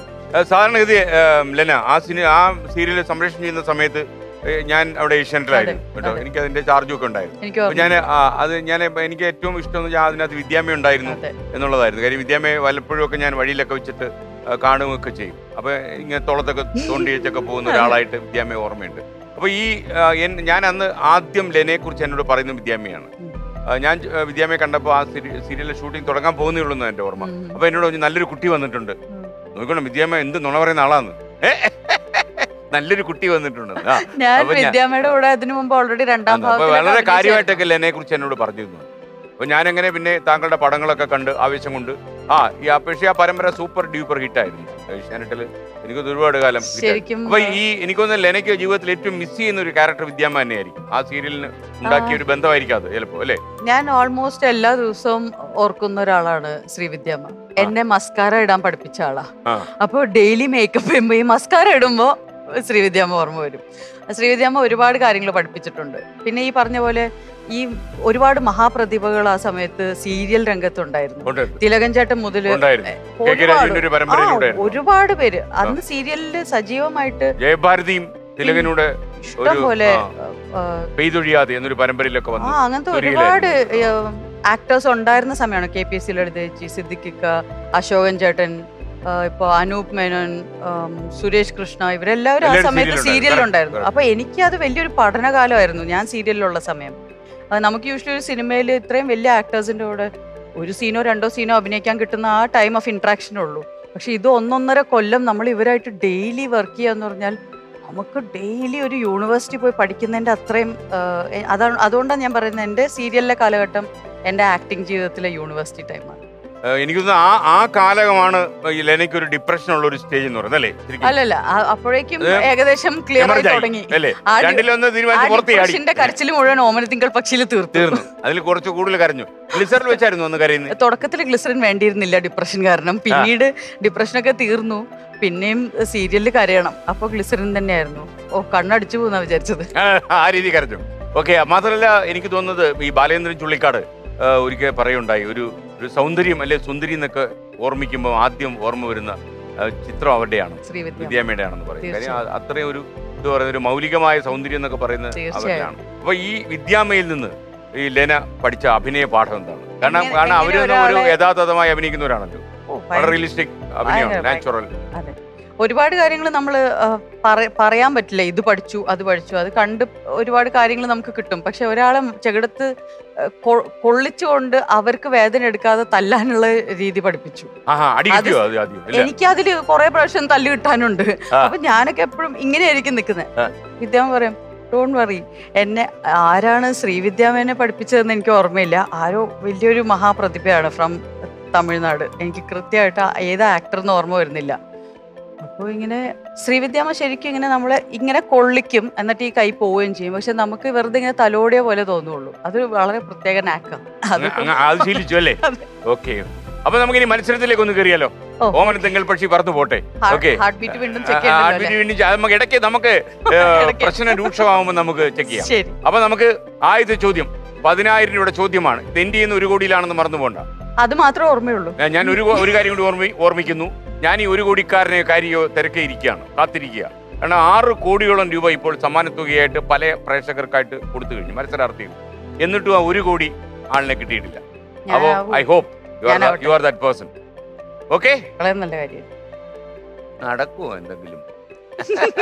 ഓടും, മിക്കവാറും നടക്കുമല്ലേ. ആദ്യത്തെ ചോദ്യത്തിലേക്ക് ₹10,000 ഫസ്റ്റ് ക്വസ്റ്റ്യൻ. മോണിറ്റർ.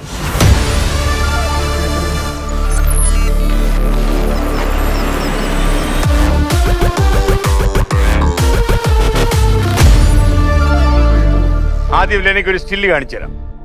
അങ്ങോട്ട് നോക്കിക്കോളൂ, LED ഇല്ല, ആ സ്റ്റിൽ തെളിയും. ലുക്ക് അറ്റ് മീ, എന്റെ ഫേസിലേക്ക് നോക്കിക്കോളൂ. ഇനി പറയുന്നവരിൽ എന്ത് ഉത്പാദിപ്പിക്കുന്ന കർഷകരുടെ ഉന്നമനത്തിന് പ്രവർത്തിക്കുന്ന സർക്കാർ ഏജൻസിയാണിത്? ഓപ്ഷൻ എ ഉപ്പ്, option B vanilla, option C തേൻ, ഓപ്ഷൻ ഡി ഉരുളക്കിഴങ്ങ്, ഓപ്ഷൻ ഇ ഏലക്ക. തേൻ. ഉറപ്പാണോ? ഉറപ്പായിരിക്കും. ഉറപ്പാണ്. അതിലെ മനഃശാസ്ത്രം എന്താണ്? ആലോകം. ഓക്കെ, ഓപ്ഷൻ സി തേൻ. താങ്കൾ പറഞ്ഞ ഉത്തരം ശരിയാണ്. ആദ്യം തന്നെ കടും കട്ടി ചോദ്യം ചോദിക്കാത്തതിന് നന്ദി. കുട്ടേട്ടനോടാണോ? ഇല്ല, കുട്ടേട്ടൻ അതിൽ ഉത്തരവാദിത്വം. കുട്ടേട്ടൻ അറിയില്ല. ഒരു എക്സാം പോലെ പോകുന്ന കേസല്ലേ. 10,000 രൂപയുടെ മറുപടിയാ പറഞ്ഞത്, ചെറിയ കാര്യമില്ല. 20,000 രൂപയുടെ ചോദ്യത്തിലേക്ക് 20,000 മോണിറ്റ്.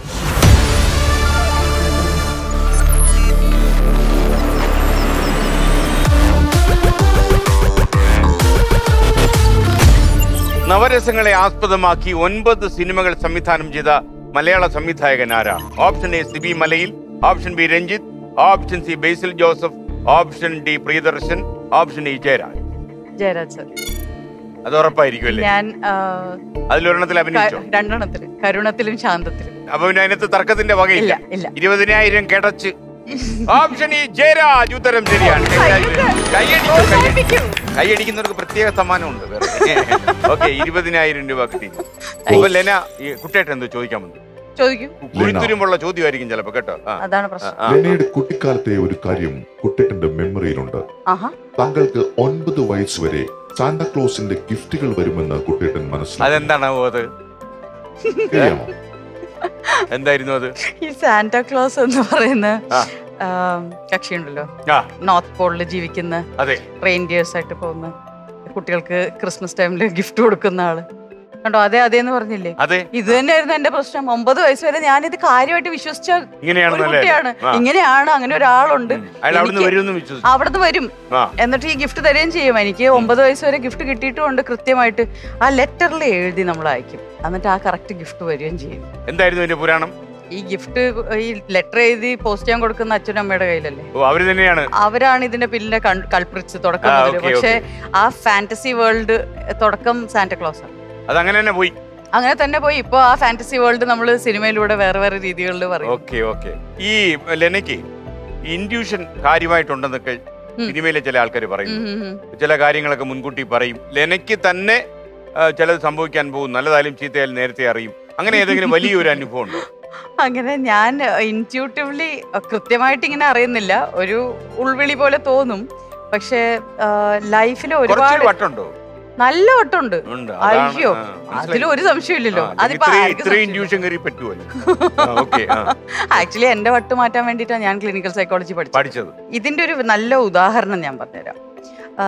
2018 ഞാൻ തല മുട്ടയടിച്ച് ഹിമാലയത്തേക്ക് പോയി. വട്ടുണ്ടല്ലോ, അത് നമ്മൾ ഓൾറെഡി സ്ഥാപിച്ച സ്ഥിതിക്ക് ഇനി പറയാം ക്ലിയർ ആയിട്ട്. മുട്ടയടിച്ചു, തല മുട്ടയടിച്ചു. കുട്ടിക്കാലം മുതലുള്ള ആഗ്രഹമായിരുന്നു. അപ്പൊ ആരും സമ്മതിക്കില്ല, പെൺകുട്ടിയല്ലേ, മുട്ടടിക്കാൻ പറ്റില്ല, ചെറുതാക്കി മുടി വെട്ടാം. ഇതിപ്പോ അതിന്റെ കാര്യമായിട്ടൊന്നും ചെയ്തതല്ല, ഇത് മുടി കൊഴിഞ്ഞു പോയിട്ട് മുടി വെട്ടിയതാ. അന്ന് ആക്ച്വലി മുട്ടടിച്ചു. എന്നിട്ട് ഹിമാലയത്ത് ട്രാവൽ ചെയ്യാൻ പോവുക. ഒരു ടിക്കറ്റ് മാത്രമേ ബുക്ക് ചെയ്തിട്ടുള്ളൂ അങ്ങോട്ട്. എന്താ പ്ലാൻ എന്ന് അറിയില്ല, ഒരു പ്ലാനും ഇല്ല. എന്താ ചെയ്യാൻ പോകുന്നത്, തിരിച്ചു വരവുണ്ടോ ഒന്നും തീരുമാനിക്കാതെ പോയ ഒരു പോക്ക്. അന്ന് ഒറ്റയ്ക്ക് യാത്ര ചെയ്യുമ്പോഴൊന്നും ഒരു കുഴപ്പമില്ല. അപ്പൊ ഞാൻ ഇവിടുന്ന് പോകുന്നതിന് മുമ്പ് അമൽ നീരജ് സാറിനെ മീറ്റ് ചെയ്തിരുന്നു. അപ്പൊ സാറിനോട് ഞാൻ പറഞ്ഞു, ഞാൻ ഇവിടെ ഉണ്ടാവില്ല, ഞാൻ ഹിമാലയത്ത് പോകുന്നു, ഇങ്ങനെയൊക്കെ പറഞ്ഞു വന്നപ്പോൾ. എവിടെയാണ് പോകുന്നത്? നേപ്പാളിലേക്ക് പോകുന്നു എന്നൊക്കെ പറഞ്ഞു. അപ്പോൾ സാർ ഇങ്ങനെ ഇതിൻ്റെ കൂട്ടത്തിൽ പറഞ്ഞു, ഞങ്ങൾ അൻവർ ഷൂട്ട് ചെയ്യാനായിട്ട് സ്പിറ്റി വാലി പോയപ്പോൾ ഭയങ്കര പ്രശ്നം പിടിച്ച ഒരു സ്ഥലമുണ്ട് അവിടെ. ഇങ്ങനെ വെള്ളം കുത്തി ഒഴുകുന്ന, ഐസ് ഉരുകി വെള്ളമായി ഒഴുകുന്ന ഒരു സ്പേസ് ഉണ്ട്. അവിടെ വണ്ടികളൊക്കെ സ്റ്റക്കാവും. ഞങ്ങൾ അൻവർ ഷൂട്ട് ചെയ്യാൻ വേണ്ടി പാട്ട് ഷൂട്ട് ചെയ്യാൻ അവിടെ പോയി പറ്റാതെ തിരിച്ചു വരേണ്ടി വന്നു. അന്ന് പൃഥ്വിയും ഞാനും മമതയൊക്കെ ഉണ്ടായിരുന്നു എന്നൊക്കെ പറഞ്ഞ് ഇങ്ങനെ കഥ പറഞ്ഞുകൊണ്ട് പെട്ടെന്ന് പുള്ളി നിർത്തിയിട്ട്, എന്തിനാ ഇപ്പം ഞാനിത് പറഞ്ഞത് എന്ന് ചോദിച്ചു. അപ്പം ഞാൻ പറഞ്ഞു, എനിക്ക് അറിയില്ല, ഓർമ്മയില്ല. പൊട്ടേന്ന് പറഞ്ഞു. ഞാൻ നേപ്പാളിൽ പോയി 2 മാസം അവിടെയൊക്കെ ട്രാവൽ ചെയ്തു. ഭയങ്കര രസകരമായിട്ടുള്ള 2 മാസം. എന്നിട്ട് ഒറ്റയ്ക്ക് സോളോ ട്രിപ്പായിരുന്നു. അപ്പം ഹരിശങ്കർ എന്ന് പറഞ്ഞ നമ്മുടെ സിംഗറിൻ്റെ ബാൻഡുണ്ട്, പ്രഗതി എന്ന് പറഞ്ഞ ബാൻഡിൻ്റെ ഒരു പാട്ട് സ്പിറ്റി വാലിയിൽ അവർക്ക് വീഡിയോ ഷൂട്ട് ചെയ്യണമെന്നുണ്ട് എന്ന് പറഞ്ഞാൽ എനിക്കൊരു ഇമെയിൽ അയച്ച് ഞാനത് ചെയ്യാമെന്ന് പറഞ്ഞു. ബിക്കോസ് ഈസ്റ്റേൺ ഹിമാലയാസ് കണ്ടു, ഇനി വെസ്റ്റേൺ ഹിമാലയാസും കൂടെ കാണാം അതേ ട്രിപ്പിൽ. അപ്പോൾ സ്പിറ്റി വാലിയിലേക്കുള്ള പോക്ക് തുടങ്ങുകയാണ്. ഞാൻ നേപ്പാളിൽ നിന്ന് ഡൽഹി വരുന്നു, ഡൽഹിയിൽ നിന്ന് മണാലി പോകുന്നു, മണാലിയിൽ നിന്ന് ഡ്രൈവ് ചെയ്യണം ടു സ്പിത്തി വാലി. ഈ ഡ്രൈവിൻ്റെ ലെങ്ത്, ഡ്യൂറേഷൻ, എത്ര ടൈം എടുക്കും, എത്ര ബുദ്ധിമുട്ട് പിടിച്ചാണെന്നൊന്നും എനിക്കറിയില്ല. എന്നെ ഒരു ഷൂട്ടിന് വിളിക്കുമ്പോൾ ഞാൻ ഓട്ടോമാറ്റിക്കലി വിട്ടു. അവർക്കറിയാം, അവർ പ്ലാൻ ചെയ്യുമെന്ന് വിചാരിച്ചു. നമ്മളീ പോകുന്നത് ഒരു പെരട്ട സുമോയിലാണ്. നല്ല പ്രായമുള്ളൊരു സുമോ ആണ്. ആ സുമോയിൽ ഒരു കുപ്പി വെള്ളം പോലും ഇല്ല, ഒരു പാക്കറ്റ് ബിസ്ക്കറ്റ് പോലും ഇല്ല. എൻ്റെ വിചാരം കുറച്ച് മണിക്കൂറുകളുടെ യാത്രയായിരിക്കും. ഈ റോത്താങ് പാസ് വരെ ഭയങ്കര തിരക്കാണ്. എല്ലാവർക്കും അവിടെ പോയി ഫോട്ടോ എടുത്ത് തിരിച്ചു മടങ്ങാൻ. നമുക്ക് റോത്താങ് കഴിഞ്ഞിട്ടും പോകണം. 13 മണിക്കൂറോളം ഡ്രൈവ് ഉണ്ട്. നമ്മൾ ഈ റോത്താങ് പാസിലെത്തുന്നത് ഈവനിങ് 4 PM ആയി കഴിഞ്ഞു. അവിടെ ലൈറ്റ് പോകും, ഇരുട്ടാവും, പിന്നെ ഒന്നും ചെയ്യാൻ പറ്റില്ല. ആ സമയത്താണ് ഈ വണ്ടി കറക്റ്റായിട്ട് പോയി ഐസ് ഉരുകി കുത്തി വീഴുന്ന ആ വെള്ളത്തിൽ ഞങ്ങളുടെ വണ്ടി സ്റ്റക്കാവുന്നു. ആ വണ്ടി സ്റ്റക്കായി. അപ്പോൾ എനിക്ക് ഇങ്ങനെ ഓർമ്മ വന്നു, അമൽ സാർ 2-3 മാസം മുമ്പ് പറഞ്ഞ ആ കഥയുള്ള സ്ഥലമല്ലേ, ആ സ്ഥലം ആണിത്. ഇവരെല്ലാവരും ഇറങ്ങി വണ്ടി ഉന്തി സെൻഡ് ചെയ്യാൻ നോക്കുന്നു. ഇതിൽ വെള്ളമില്ല, ഒന്നുമില്ല, എന്താ ചെയ്യേണ്ടതെന്ന് അറിയില്ല. ഇനി നെക്സ്റ്റ് കുറേ വണ്ടികൾ ഇങ്ങനെ നമ്മുടെ ഇപ്പുറത്തപ്പുറത്തും വന്നിട്ട് തിരിച്ചു മടങ്ങി പോകുന്നുണ്ട്. അത് കഴിഞ്ഞ് ഞാനിങ്ങനെ നോക്കുമ്പോൾ ഏതൊക്കെയോ പരിചയമുള്ള മുഖം പോലെ തോന്നുന്നു എന്ന് വിചാരിച്ചിരിക്കുമ്പോൾ ഇപ്പുറത്തുനിന്ന് ഈ വിൻഡോന്റെ അടുത്തുനിന്ന് ഹലോ എന്നൊരു വിളി. ഞാൻ തിരിഞ്ഞു നോക്കുമ്പോൾ പൃഥ്വിരാജ്. ആഹാ. അപ്പൊ ഞാനും ആലോചിക്കും, ഇതിപ്പോ എന്താ ഭ്രാന്തായിട്ട് സ്വപ്നം കാണുവാണോ? ഇവര് 9ന്റെ ഷൂട്ടിംഗ് സ്പിത്തിയിൽ കഴിഞ്ഞിട്ട് തിരിച്ചു പോകുന്ന വഴിയായിരുന്നു.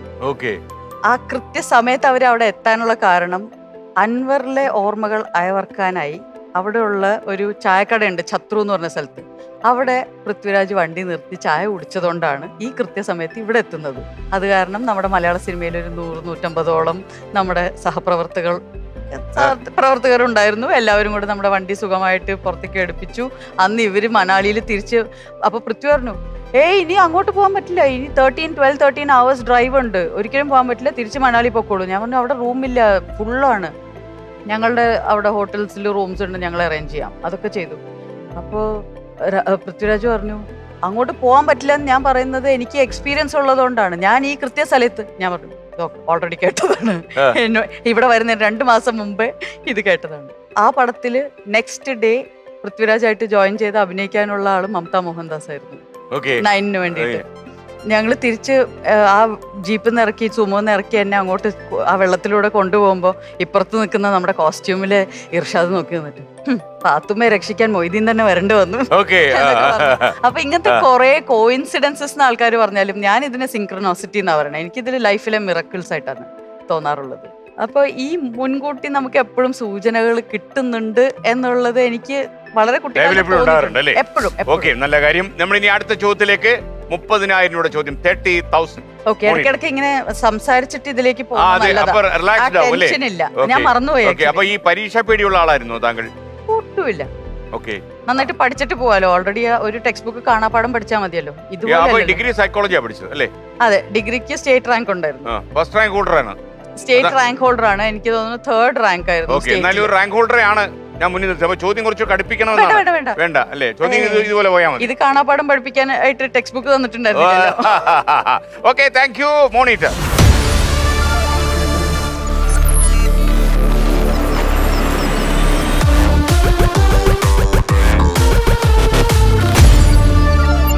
ഇനി പറയുന്നവയിൽ എന്തിന്റെ കടത്ത് തടയാൻ റെയിൽവേ പ്രൊട്ടക്ഷൻ ഫോഴ്സ് 2022 ജൂണിൽ നടത്തിയ പദ്ധതിയാണ് ഓപ്പറേഷൻ നാർക്കോ?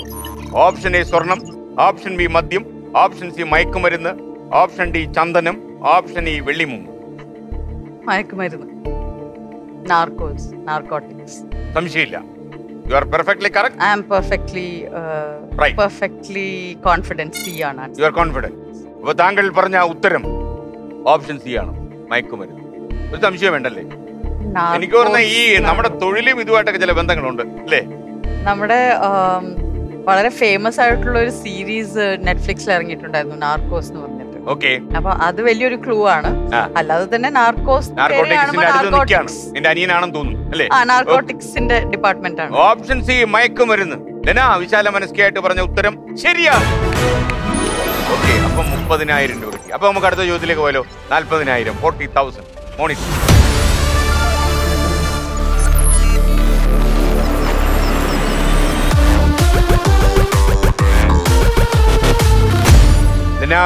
ലീഡിലേക്ക് നോക്കിയുള്ള ഒരു വീഡിയോ വരുന്നു.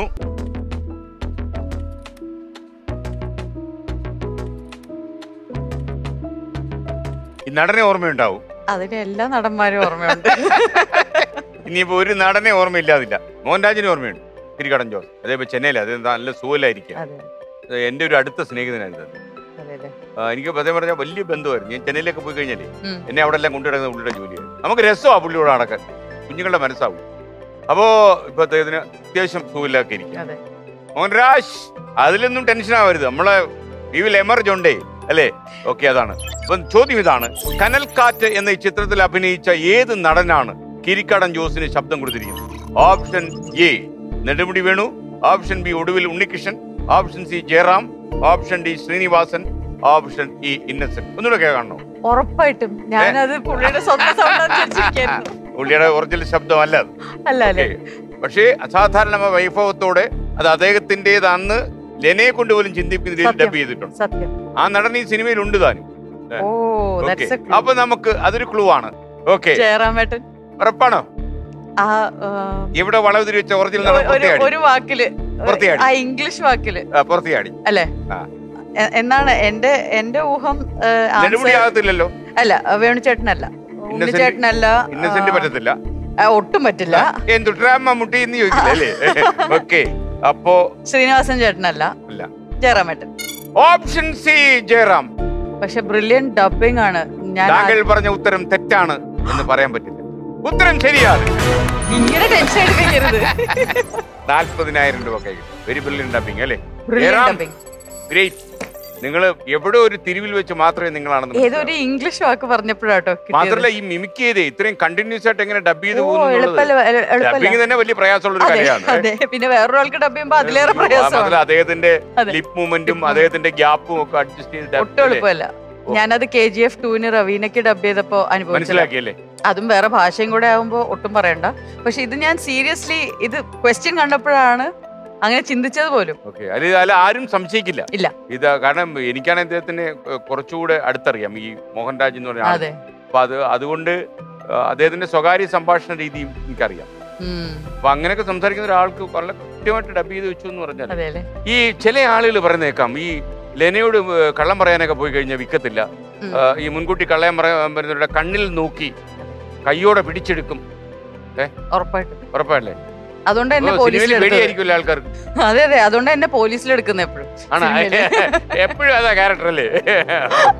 അപ്പൊ ഈ കണ്ണ് ഒരു മനഃശാസ്ത്രത്തിലെ വലിയ സാധനം. അതിനൊരു ടെക്നിക്ക് ഉണ്ട്. പക്ഷെ ഞാൻ ആ ടെക്നിക്ക് പറഞ്ഞു തന്നാ പിന്നെ എല്ലാവർക്കും മനസ്സിലാക്കാൻ പറ്റില്ല. പറഞ്ഞു കാരണം എന്തറിയോ, ഇതൊരു എഡ്യൂക്കേഷൻ മൂഡിൽ പോട്ടെ.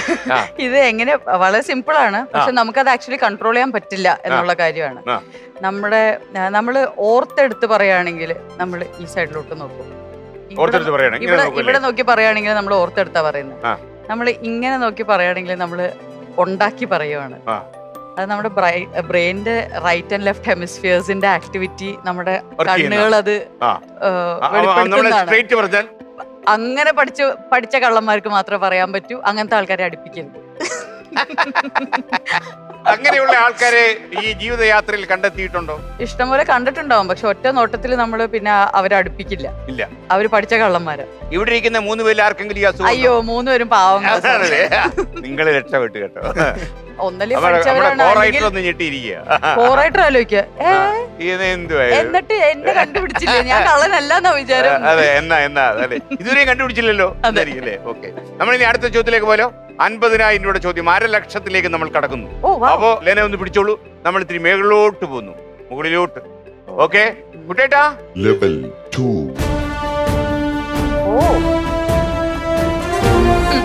ഒരു പവറൊക്കെ ഉണ്ട് കേട്ടോ. ഉണ്ടല്ലേ? ഇനി ഈ ആൻസർ കറക്റ്റ് ഉത്തരം പറഞ്ഞില്ലെങ്കിൽ എടുത്ത് പുറത്തിടില്ലല്ലോ. ഇല്ല, ഒരു രഹസ്യം കൂടെ പറയാം. തല ചെന്നീ മേൽക്കൂരയിൽ മുട്ടിയാൽ അവിടെ 1 കോടി വീണുകൊണ്ടിരിക്കും. അതാണ്. ആരാണ് ഈ തല കൊണ്ട് മുട്ടിക്കാൻ പോകുന്നതാണ് എനിക്കറിയാം. ഈ തല തന്നെ ആയിരിക്കും. വലിയൊരു തലയല്ലേ ആവട്ടെ. പക്ഷെ മുട്ടിയില്ലെങ്കിൽ ഇപ്പുറത്തൊരു മരം വളരും. പക്ഷെ ഇങ്ങനെ എടുത്തിടില്ലല്ലോ ഒരു പോയിന്റ്. മരത്തലയാന്ന് പറയാം. അത് പറയും. അതാണ് എന്റെ പേടി. ഈ പ്രോഗ്രാം കഴിഞ്ഞ ട്രോളുകളെ. ഇല്ലില്ല, ഈ ലെനക്ക് അറിയേണ്ട ഒരു കാര്യം തരില്ല. ഇത് ഈ അടുത്ത കാലം എന്നെ ഇത് അത്ഭുതപ്പെടുത്തിക്കൊണ്ടിരിക്കുക. ഇപ്പൊ ഈ ടെലിവിഷൻ റേറ്റിംഗ് എന്നൊരു സംവിധാനമുണ്ട്, ഡിജിറ്റൽ പറക്കുന്ന വേറെ സംവിധാനം. ടെലിവിഷൻ റേറ്റിംഗിൽ 4 നില തകർന്നു വീണിട്ടുള്ള ഈ പ്രോഗ്രാം, ഈ ചില വരുന്ന ചില പ്രോഗ്രാം ഡിജിറ്റൽ കിടന്ന് പറക്കുന്നതാണ്. പ്രേക്ഷകർ 2 എന്ന് തെളിയിക്കും. അപ്പൊ ഈയിടെ ഒരു രസകരമായ കാര്യം എനിക്കുണ്ടായത്. ഈ പ്രോഗ്രാമിൽ ട്വിൻസ് ആയിട്ടുള്ള രണ്ടുപേരും ട്വിൻസാണ്. അവരുടെ പ്രത്യേകത വെച്ചാൽ ഒരു പെൺകുട്ടി അവർ 6 മാസം പ്രായമുള്ളപ്പോൾ ഇവർ രണ്ടുപേരും വേറെ പിരിഞ്ഞതാണ്. അനാഥാലയത്തിലേക്ക് പോയി. അനാഥാലയത്തിൽ രണ്ട് ഫാമിലി കൂടി, ഒരാൾ തിരുവനന്തപുരം സൈഡിലേക്ക് പോയി, ഒരാൾ കണ്ണൂർ സൈഡിലേക്ക് പോയി. ഒരു 10, 28, 30 കൊല്ലം കഴിയുമ്പോൾ ഒരാൾക്ക് മനസ്സിലാവും എനിക്കൊരു സിസ്റ്റർ ഉണ്ട്. അയാൾ ഇങ്ങനെ അന്വേഷണം തുടർന്ന് പ്രൈവറ്റ് ഡിറ്റക്റ്റീവിനെയൊക്കെ വെച്ച് അന്വേഷിച്ച് അവസാനം ഒരു ദിവസം ഈ സഹോദരൻ വീട്ടിൽ ചെന്നു. അപ്പോഴത്തേനും അവർ കോളേജ് അധ്യാപിക്കും ഒക്കെ ആയി, പല രീതിയിലായി. അവർ രണ്ടുപേരുടെ വന്നിട്ട് അത് ഡിജിറ്റലിൽ ഇങ്ങനെ പറന്നുകൊണ്ടിരിക്കും. എന്നാൽ പ്രേക്ഷകർക്ക് കണ്ടപ്പോൾ, ടെലിവിഷൻ പ്രേക്ഷകർക്ക് അത് അവരിറങ്ങിപ്പോയി കണ്ടുപിടിച്ചു കൊണ്ടുവന്നു. അതെനിക്ക് തോന്നുന്നു ടെലിവിഷനിൽ നമ്മൾ സീരിയലുകളും സിനിമകളും കണ്ട് നമുക്ക് ആ റിയാലിറ്റി ഫീൽ ചെയ്യുന്നില്ല. ഓൺലൈൻ ഡിജിറ്റൽ മീഡിയമിൽ എല്ലാം വളരെ റിയൽ ആയിട്ടാ ഫീൽ. പിന്നെ മാത്രമല്ല സീരിയലുകളിലൊക്കെ ഇങ്ങനെയുള്ള സംഭവങ്ങൾ ഒരുപാട് കണ്ട് പരിചയമുണ്ട്. എപ്പോഴും സംഭവിക്കുന്നു. മറ്റേത് അങ്ങനല്ലോ, ഒരു ഡിജിറ്റൽ സർപ്രൈസ്. ഡിജിറ്റൽ സംഭവത്തിലെല്ലാം വളരെ റിയാലിറ്റി ബേസ്ഡ്. എനിക്ക് യൂട്യൂബ് പേജ് ഉണ്ടോ? ഉണ്ട്, യൂട്യൂബ് ചാനൽ. എന്തോ അതിന്റെ പേര്? ലെനാസ് മാഗസിൻ. കുറച്ചധികം റിയാലിറ്റി ഇപ്പൊ ഈ അടുത്ത് തന്നെ ഇറക്കുന്നുണ്ട്. അത്യാവശ്യം കാശൊക്കെ വന്നു തുടങ്ങിയോ? ഇല്ല, കാശൊന്നും കാര്യമായിട്ടില്ല. അതിനുവേണ്ടി നമ്മൾ ആക്ച്വലി ഒരുപാട് മെനക്കെട്ടിറങ്ങി.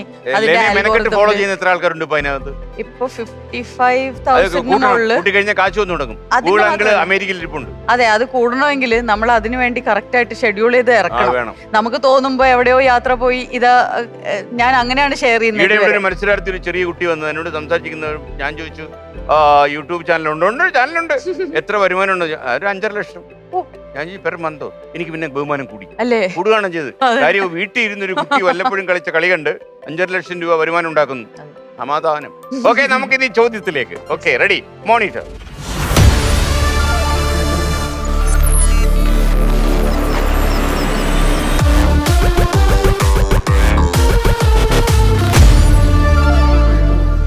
പിന്നെ ഈ പ്രോഗ്രാമിൽ നിന്നുകൊണ്ട് ഇന്നസെന്റ് ചേട്ടനെ കുറിച്ച് വല്ലതും പറയുന്നുണ്ട്, ശ്രദ്ധിക്കണം. ആലീസ് ചേട്ടത്തി ഒരു സ്ഥിരം പ്രേക്ഷകൻ. രണ്ടാം ലോക മഹായുദ്ധ ഭൂമികയായിരുന്ന സെന്റ് പീറ്റേഴ്സ്ബർഗ് മുമ്പ് ഏത് റഷ്യൻ നേതാവിന്റെ പേരിലായിരുന്നു അറിയപ്പെട്ടത്? 5 options. Option A Joseph Stalin, option B Vladimir Lenin, option C Leon ടോട്സ്കി, option D Antonio Gramsci, option E Mikhail Gorbachev.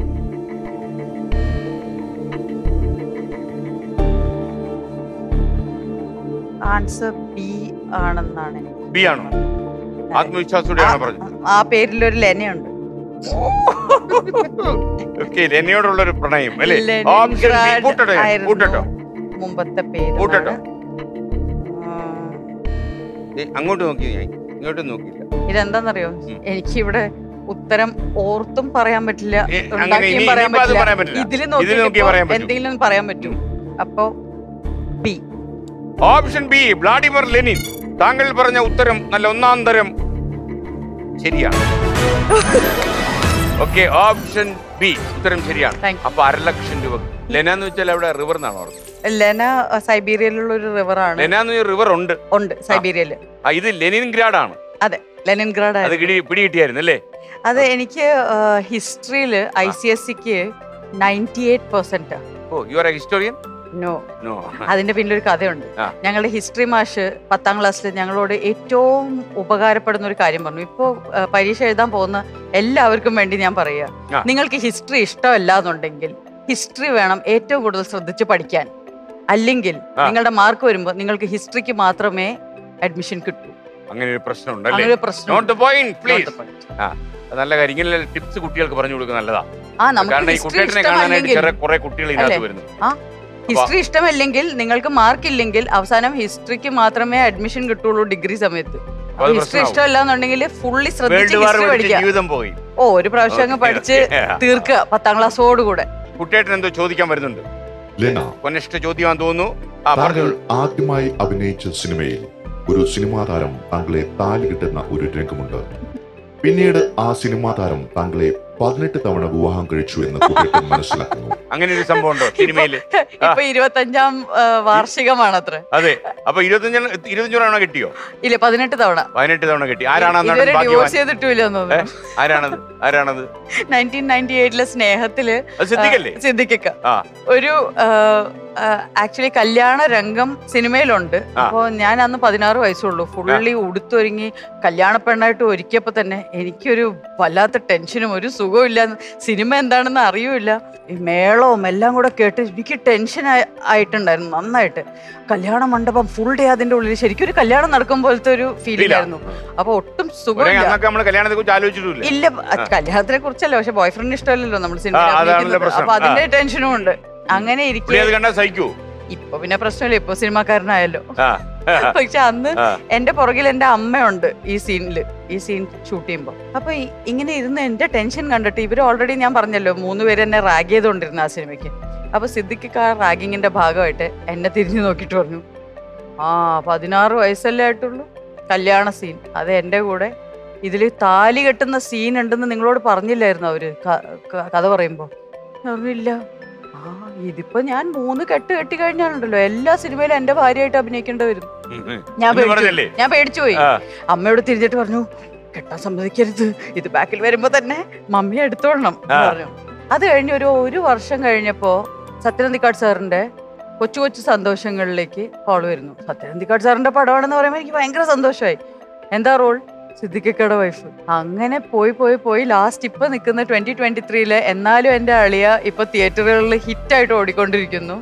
സിദ്ദിഖിക്കയുടെ വൈഫായിട്ട് അഭിനയിച്ച പല വേഷങ്ങളാണ് എന്റെ കരിയറിലെ ചില ഏറ്റവും നല്ല ക്യാരക്ടേഴ്സ് ഹിറ്റുകളായിട്ട്. Prediction came true. ഞാൻ പറഞ്ഞില്ലേ, കുറെ ആൾക്കാർ ഇങ്ങനെ നമുക്ക് മുൻകൂട്ടി സൂചനകൾ തരുന്നുണ്ട് ലൈഫിൽ. നന്നായി. ഈ നമ്മളാ മറ്റേ ഗുലാബ് ജാം കഴിഞ്ഞ് പിരിഞ്ഞല്ലോ, അത് ആരെങ്കിലും പ്രഡിക്ട് ചെയ്തായിരുന്നു? അത് ആരും പ്രഡിക്ട് ചെയ്തില്ല. അത് ഞങ്ങൾ പോലും പ്രഡിക്ട് ചെയ്തിട്ടുണ്ടായിരുന്നില്ല. ഇല്ല. ഓക്കെ, അത് ഒരു നല്ല തീരുമാനമായി എന്ന് പിന്നീട് തോന്നി. തീർച്ചയായും. ആണോ? രണ്ടുപേർക്കും തോന്നി? രണ്ടുപേർക്കും. പിന്നീട് എപ്പോഴെങ്കിലും അഭിലാഷിനോട് സംസാരിച്ചിട്ടുണ്ടോ? ഞങ്ങളിപ്പോഴും നല്ല ഫ്രണ്ട്സ് ആണ്. സംസാരിച്ചിട്ടുണ്ടോ? അന്ന് പിരിഞ്ഞ് നന്നായി? അത് പറയേണ്ട വന്നില്ല, ഞങ്ങളിപ്പോഴും ഫ്രണ്ട്സ് ആണെന്നുള്ളത് അതിന്റെ തെളിവാണ്. നല്ല തീരുമാനമായിരുന്നു. അല്ലെങ്കിൽ അടിച്ചു പിരിഞ്ഞു അടിച്ചു പിരിയാന്നുള്ളതല്ല, ഒരിക്കലും അടിച്ചു പിരിയാൻ സാധ്യതയില്ല. പക്ഷെ നമ്മള് അത് വരില്ല. നമുക്ക് ആകെ ഈ മടുപ്പ് വന്നിട്ട് ഒരു സ്റ്റാഗ്നേഷൻ അല്ലെങ്കിൽ ഒരു മൊണോട്ടണി ഫീൽ ചെയ്ത് കഴിഞ്ഞാൽ ആക്ച്വലി അവിടെ ഒരു ലൈവ്ലിനെസ്സോ നമ്മുടെ ലൈഫ് തന്നെ മുരടിച്ചു പോകുന്ന ഒരു സിറ്റുവേഷനിലേക്ക്. അത് മനഃശാസ്ത്രപരമായിട്ട് എന്താ സംഭവിക്കുന്നത്? കാരണം ഒരു പ്രണയത്തിന്റെ അങ്ങേ ചരടിയിൽ കൂട്ടിക്കെട്ടിയാണല്ലോ നമ്മൾ കല്യാണത്തിലേക്ക് കയറുന്നത്. അപ്പൊ പിന്നെ ഈ പ്രണയത്തിന് സാഫല്യം എന്നൊക്കെ ആൾക്കാർ ആലങ്കാരികമായിട്ട് പറയൂ. അത് കുറെ കാലം പോകുമ്പോൾ എങ്ങനെയാണ് ഈ പ്രണയം മടുക്കുന്നതാണോ അതോ പ്രണയം മുറിഞ്ഞു പോവുകയാണോ? എനിക്ക് തോന്നുന്നത് ഒരു പൂ വിടരും പോലെ. ആ പൂവിന്റെ കാലാവധി ആ പൂവിന്റെ കാലാവധിയാണ്. അപ്പൊ ഒരു റിലേഷൻഷിപ്പിന് നമ്മുടെ ആയുസ് ഉണ്ടായിരിക്കണം എന്ന് നമ്മൾ നിർബന്ധം പിടിക്കുന്നത് മണ്ടത്തരമാണെന്ന് എനിക്ക് തോന്നിയിട്ടുള്ളത്.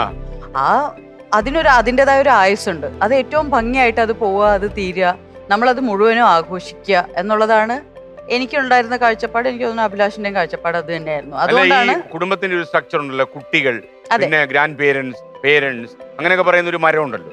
അപ്പൊ ആ വൃക്ഷത്തിന്റെ കടയർത്ത് വീഴ്ത്തുമ്പോഴേ മറ്റെന്തോ നേടാൻ വേണ്ടിയുള്ള യാത്രയായിരുന്നു. അല്ല, ആ സ്ട്രക്ചർ ഉണ്ടെങ്കിൽ ഇതൊരു കോംപ്ലിക്കേറ്റഡ് ഡിസിഷൻ ആണ്. കുട്ടികൾ ഉണ്ടായിരുന്നെങ്കിൽ ഇത് വളരെ കോംപ്ലിക്കേറ്റഡ് ആയിരുന്നേനെ. പക്ഷെ പക്ഷെ 2 വ്യക്തികൾ മാത്രമേ ഉള്ളൂ എങ്കിൽ അവർക്ക് തീരുമാനിക്കാം. അതായത് നമുക്ക് തന്നെ അതിന്റെ ഒരു പൂർണ്ണ വിടർന്ന ഒരു പൂവായി മാറി ഇപ്പൊ അത് കഴിഞ്ഞു. അതിന് കൊഴിഞ്ഞു പോകുമ്പോൾ നമ്മൾ ആ കൊഴിഞ്ഞു പോക്ക് വളരെ നന്ദിയോടുകൂടെ സ്മരിക്കുകയും ലൈഫ് മുന്നോട്ട് പോകുന്നു. ഓക്കെ, നമ്മൾ അടുത്ത ചോദ്യത്തിലേക്ക്. 60,000 രൂപ, 60,000. മോണി,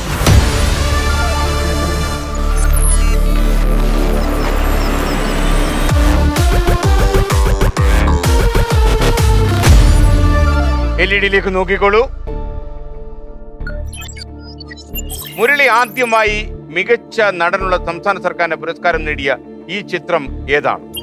option A Chamayam, option B ആധാരം, ഓപ്ഷൻ സി വെങ്കലം, ഓപ്ഷൻ ഡി മൈ ഡിയർ മുത്തച്ഛൻ, ഓപ്ഷൻ ഇ നെയ്ത്തുകാരൻ.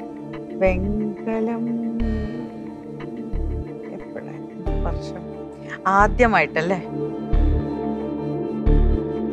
എനിക്കിവിടെ ഫ്രണ്ട്സിന്റെ ഹെൽപ്പ് എടുക്കാവോ? എടുക്കാം. എനിക്കൊരു പിടിവള്ളി വേണം. ആരുടെ വേണം? ഇവരുടെ വേണോ അവരുടെ വേണോ? ഇക്കാര്യത്തിൽ ഇവരോട് ചോദിക്കുന്നതായിരിക്കും നല്ലത്. അപ്പൊ ഒരു അവതാരകയാവും, ഒന്ന് വായിച്ചു കൊടുക്കും, അവരൊന്ന് കേക്കട്ടെ. കേട്ടില്ലേ ചോദ്യം? ഒന്നുകൂടെ പറയോ ചേച്ചി? അല്ല, ഏതൊക്കെ സിനിമകളാണെന്ന് പറയാൻ? സിനിമയാണോ? സിനിമ 5 ഓപ്ഷൻസ് ആണ്. ചമയം, ആധാരം, വെങ്കലം, മൈ ഡിയർ മുത്തച്ഛൻ, നെയ്ത്തുകാരൻ.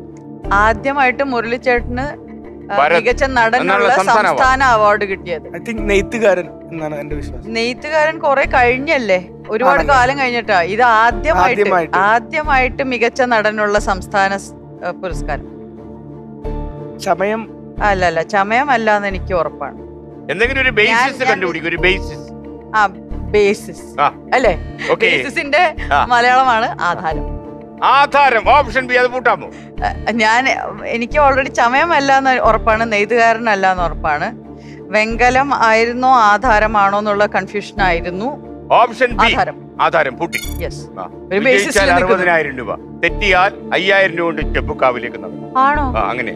ഓപ്ഷൻ ബി ആധാരം. താങ്കൾ പറഞ്ഞ ഉത്തരം നല്ല ഒന്നാം തരം ശരിയാവും. മുരളിയായിട്ടുള്ള അനുഭവം എങ്ങനെയായിരുന്നു? മുരളിച്ചേട്ടൻ ലാസ്റ്റ് ചെയ്തോണ്ടിരുന്ന പ്രോജക്ട്, അതായത് അത് തീർക്കാതെയാണ് പുള്ളി ആക്ച്വലി പോയത്. ഞാനിപ്പോൾ എന്നയുടെ മുഖത്ത് നോക്കി ഞാൻ ആലോചിച്ചറിയോ മുരളിയെ കുറിച്ച്. അദ്ദേഹം കേരള സർവകലാശാലയുടെ തിരുവനന്തപുരത്തെ ഓഫീസിൽ ഒരു assistant clerical സ്റ്റാഫായിരുന്നു. Second grade section അസിസ്റ്റന്റോ അസിസ്റ്റന്റോ ഒന്നോ മറ്റോ. അവിടെ കേസ് കിട്ട് സാധിക്കാൻ പോകുമ്പോൾ ഇദ്ദേഹം നാടകമായിട്ട് ബന്ധമുള്ള ആളാണ്. മനുഷ്യന്റെ കാര്യം പറഞ്ഞാൽ മനസ്സിലാകുന്ന ഒരാൾ ആ മുറിയിൽ ഇരിപ്പുണ്ട്. അയാളോട് പറഞ്ഞാൽ നാളിൽ പറയുമായിരുന്നു. ഞങ്ങൾ വിദ്യാർത്ഥികളായിരിക്കുമ്പോൾ ഈ മുരളി എന്ന് പറയുന്ന ഈ സ്റ്റാഫിന്റെ അടുത്ത് പോയിട്ടായിരുന്നു കേസ് കിട്ടുകളൊക്കെ സാധിക്കും. കാര്യം അദ്ദേഹം ഏത് മുറിയിലേക്ക് വേണം നമ്മളോട് നടന്നു വരും, ആരെടുത്ത് പോയി എന്ത് വേണമെങ്കിലും പറഞ്ഞു തരും. അങ്ങനെ ഒരു സഹായിയായിരുന്നു അദ്ദേഹം.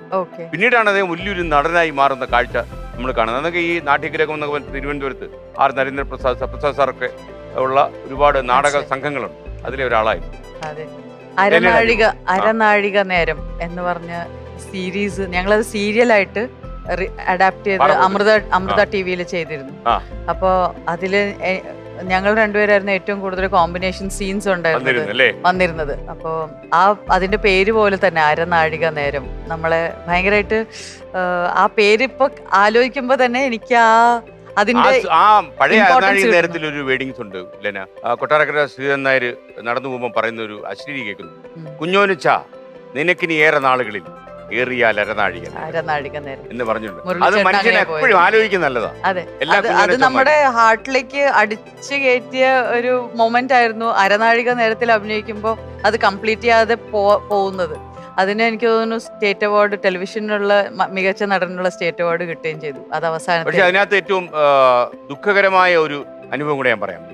പക്ഷെ അത് ഇങ്ങനെ അത് ഒരു ടെലിവിഷൻ സ്ക്രീനിലൂടെ പറയാമോ എന്ന് എനിക്കറിയില്ല. ചിലപ്പോൾ ചില വേദനകൾ ഉണ്ടായത് എന്നാണ് ഞാൻ പറയണമെന്ന് എനിക്ക് തോന്നി. മുരളി മരിച്ചു. അപ്പോൾ ഞാൻ തിരുവനന്തപുരത്ത് എൻ്റെ വീട്ടിലിരിക്കും. ഒരാൾ ഫോൺ ചെയ്തു. PRS ആശുപത്രിയിലെ ഒരാളാണ് എന്നെ ഫോൺ ചെയ്ത് പറഞ്ഞു. അവിടെയാണ് വെച്ചാണ് ഈ അന്ത്യം ഉണ്ടായത്. അപ്പോൾ ഞാൻ ഈ PRS ആശുപത്രിയിലേക്ക് ചെന്ന് അദ്ദേഹത്തിൻ്റെ ബോഡിയൊക്കെ കണ്ട്, കാര്യം അദ്ദേഹമായിട്ട് നല്ല പരിചയവും അടുപ്പവും എൻ്റെ നാട്ടുകാരനും കൂടിയാണ് അദ്ദേഹം. ബന്ധമൊക്കെ ഉണ്ടായിരുന്നു. നമുക്കൊരു അത്യാവശ്യത്തേക്കുള്ളൊരു വിഷമമൊക്കെ തോന്നിയിരുന്നു. പക്ഷെ ഞാൻ പുറത്തേക്ക് ഇറങ്ങുമ്പോൾ ഒരാളെയും കൂടെ കാണാനാണ് എന്ന് പറഞ്ഞു ഈ സ്റ്റാഫ്. ഞാൻ അത് മരിച്ചിട്ടില്ല, ഉടനെ സംഭവിക്കും. അപ്പൊ ഞാൻ അവിടെ പോയി. KK രാജീവായിരുന്നു. അപ്പൊ ഞാൻ എന്നെ മരിച്ചിട്ടില്ലല്ലോ. അല്ല, ഇനി പോയി കഴിഞ്ഞ് ചിലപ്പോ പുറകെ വിളിക്കേണ്ടി വന്നാലോ ഇപ്പൊ തന്നെ എന്ന്. അപ്പൊ രാജീവ് സത്യം പറഞ്ഞാൽ മരണത്തോട് മല്ലടിച്ച് കിടക്കണം. പിന്നെ രാജീവ് ഒരു വരവ് വരുന്നത് ഞാൻ കണ്ടു. വലിയൊരു തിരിച്ചുവരവായിരുന്നു. ഇപ്പൊ നമ്മുടെ ഫ്ലവേഴ്സിന്റെ ഒക്കെ സ്ക്രീനിൽ പിന്നെ രാജീവ് അതിശക്തമായിട്ട് ഞാൻ ഇടയ്ക്കിടയ്ക്ക് രാജീവ് ഇത് ഓർമ്മിക്കും. കാര്യം മറ്റേ നേരം കളയായിരിക്കാൻ എന്നെ ലാഭപ്പെടുത്തിയതാ. ഒരു ജീവിതം ബാക്കിയിട്ട് ഒരു അനുഭവം. ഹോസ്പിറ്റലിലൊക്കെ വർക്ക് ചെയ്യുമ്പോ ചിലപ്പോ അത് വളരെ നോർമൽ ആയിട്ടുള്ള ഒരു റിയാലിറ്റി ആയിരിക്കും. രാജീവിനോട് ഇത് പറഞ്ഞിട്ടുണ്ട്. അതുകൊണ്ട് രാജീവിന് ടെൻഷൻ ആവത്തില്ല. അല്ല, പക്ഷെ ആക്ച്വലി നമ്മൾ ചിന്തിക്കേണ്ട ഒരു കാര്യമാണ്. നമ്മളെപ്പോഴും ലൈഫ് വളരെ ഷോർട്ട് ആണെന്നും അൺപ്രഡിക്റ്റബിൾ ആണെന്നും എപ്പോ വേണമെങ്കിലും നമ്മളെ വിട്ടു പോകാവുന്ന ഒരു കാര്യമാണെന്ന് മനസ്സിൽ കൊണ്ടു നടന്നാൽ നമ്മൾ അത്രയും അധികം ഇപ്പൊ എൻജോയ് ചെയ്യുന്ന ഓരോ മൊമെന്റും അത്ര എൻജോയ് ചെയ്യും. വേറെ രീതി പറഞ്ഞാല്, ഒരു കവിവാക്യം പറഞ്ഞാല്, ഒരു നദിയിലൊഴുകുന്ന രണ്ട് തടിക്കഷ്ണങ്ങൾ പോലെയാണ്. ചിലപ്പോ മുന്നേ ആര് കയറും പിന്നെ ആര് കയറും എന്ന് പറയാൻ പറ്റും. ആർക്കും എന്താ സംഭവിക്കാം. നമ്മളിനി അടുത്ത ചോദ്യത്തിലേക്ക്. 70,000 രൂപയുടെ ചോദ്യം. ഇതേ അഭിപ്രായം എനിക്ക് എന്നോടും പറയാം. 70,000 രൂപ അങ്ങനെ കയറട്ടെ. മോർണിംഗ്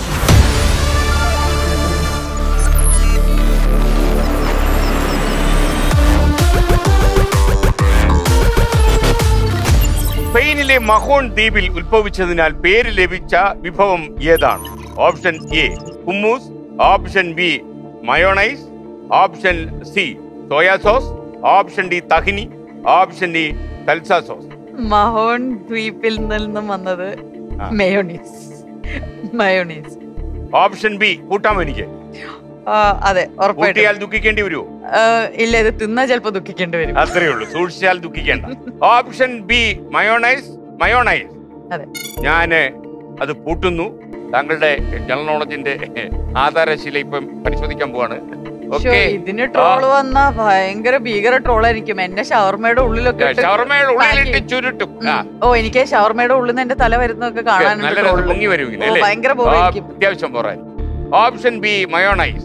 താങ്കൾ പറഞ്ഞ ഉത്തരം തെറ്റാണ് എന്ന് പ്രേക്ഷകർ പറയുന്നുണ്ടാവും, പക്ഷെ ഉത്തരം ശരിയാണ്. മയോണൈസ്. ഓ, അത് വല്ലാത്തൊരു ട്രോളായിരിക്കും. എനിക്ക് ഇന്ന് ഞാൻ ചിലപ്പോ കിടന്ന് ഉറങ്ങുമ്പോഴും അത് വെറുതെ മനസ്സിൽ കാണും. ഭാഗ്യത്തിന് രക്ഷപ്പെട്ടു. എനിക്ക് കിട്ടിയതിൽ ഈ ട്രോള് വേണം, എന്നാലേ നമ്മൾ ജീവിക്കുന്നു എന്നുള്ളതാണ്. ഇപ്പോഴേ ഈ ഒരു ട്രോളും കിട്ടിയില്ലെന്ന് പറഞ്ഞാല് അല്ല, സത്യത്തിൽ ഞാൻ ഈ ട്രോൾസിനെ കാണുന്നത് നമ്മുടെയൊക്കെ പണ്ടത്തെ എന്താ പറയാ, പറഞ്ഞൊരു തമാശ ഉണ്ട്.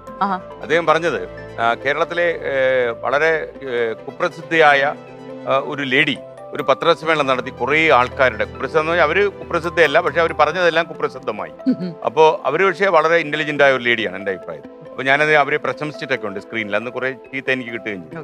പേര് പറഞ്ഞ് പ്രശംസിച്ചു. ഇനി ഞാൻ പേര് പറഞ്ഞ് പ്രശംസിക്കുന്നില്ല. അപ്പോ ഇവര് കുറെ പേരുടെ പേര് പറഞ്ഞു, അവർക്ക് ബന്ധമുണ്ടെന്ന് പറഞ്ഞു. അപ്പോ എം.പി. വീരേന്ദ്രകുമാർ കോഴിക്കോട് നിന്ന് പറഞ്ഞു, ഇനി പൊതുരംഗത്ത് പ്രവർത്തിച്ചിട്ട് ഒരു കാര്യമില്ല എന്നത്. അപ്പൊ ആൾക്കാർ ചോദിച്ചത് എന്റെ പേര് പറഞ്ഞില്ലല്ലോ. കാര്യം അങ്ങനെ പറയുന്നത് ശ്രദ്ധിക്കപ്പെട്ട ആളാണെങ്കിൽ അവിടെ പറയും. അന്തരിച്ചു. അദ്ദേഹം പറഞ്ഞ ഏറ്റവും നല്ല ഹ്യൂമർ ആയിരുന്നു ആ സമയത്ത്. അന്ന് ആ വാർത്ത വന്നപ്പോഴാണ് അദ്ദേഹം പറഞ്ഞത്. ഓക്കെ, ഇനിയാണ് നല്ല ട്രോള്. അതായത് ഒരുപക്ഷെ ഓർത്തോർത്ത് നൊമ്പരപ്പെടുകയും എന്നാൽ ചിലപ്പോഴൊക്കെ ഓർത്തോർത്ത് ചിരിക്കുകയും ചെയ്ത ട്രോൾ. ഞാൻ ആഡം ജോണിന്റെ ഷൂട്ടിങ്ങിന് സ്കോട്ട്ലൻഡിലുള്ളപ്പോൾ അവിടെ ആർട്ടുകാർ ഒരു ഗ്ലാസ് തകർക്കാനുള്ള ഷുഗർ ഗ്ലാസ് കൊണ്ടുവന്നിരുന്നു. അത് ഷുഗർ അല്ല, ആക്ച്വലി വാക്സ് ആണ്. അപ്പോൾ ആർട്ടിൽ ഒരാൾ എന്നെ കാണിച്ചിട്ട് ഗ്ലാസ് ഇങ്ങനെ കടിച്ച് തിന്നുന്നതായിട്ട് കാണിച്ചു. ഞാൻ പേടിച്ചു പോയത് കണ്ടിട്ട്. എന്നിട്ട് അത് ഞാൻ എന്നെ കാണിച്ചപ്പോൾ ഞാൻ ഇത് വാക്സ് ആണ് നമ്മുടെ ഷൂട്ടിങ്ങിൻ്റെ. ഞാൻ ഇത് തന്നെ പോയിട്ട് ഒരു വീഡിയോ ഷൂട്ട് ചെയ്തു, ചൂയിങ് ഗ്ലാസ് എന്നൊക്കെ പറഞ്ഞൊരു ഇത് ഷൂട്ട് ചെയ്ത് ഞാൻ ഇൻസ്റ്റാഗ്രാമിൽ അപ്ലോഡ് ചെയ്തിട്ട് ഞാൻ പോയി കിടന്ന് ഉറങ്ങി. നമ്മുടെ ടൈമിങ്സ് വ്യത്യാസമായതുകൊണ്ട് രാവിലെ ഞാൻ എണീക്കുന്നത് ഫോണിൻ്റെ ബഹളം, ചാനലുകൾ എന്നൊക്കെ വിളിച്ചിട്ട് എന്താണ് ഗ്ലാസ് തിന്നു എന്ന് കേൾക്കുന്നു, ആകെ ബഹളം. ഇവിടെ ട്രോളുകൾ, ലെന ഗ്ലാസ് തിന്നില്ല, എനിക്ക് ഭക്ഷണം കിട്ടാത്തതുകൊണ്ട് ഗ്ലാസ് തിന്നുന്നു എന്നൊക്കെ പറഞ്ഞ്.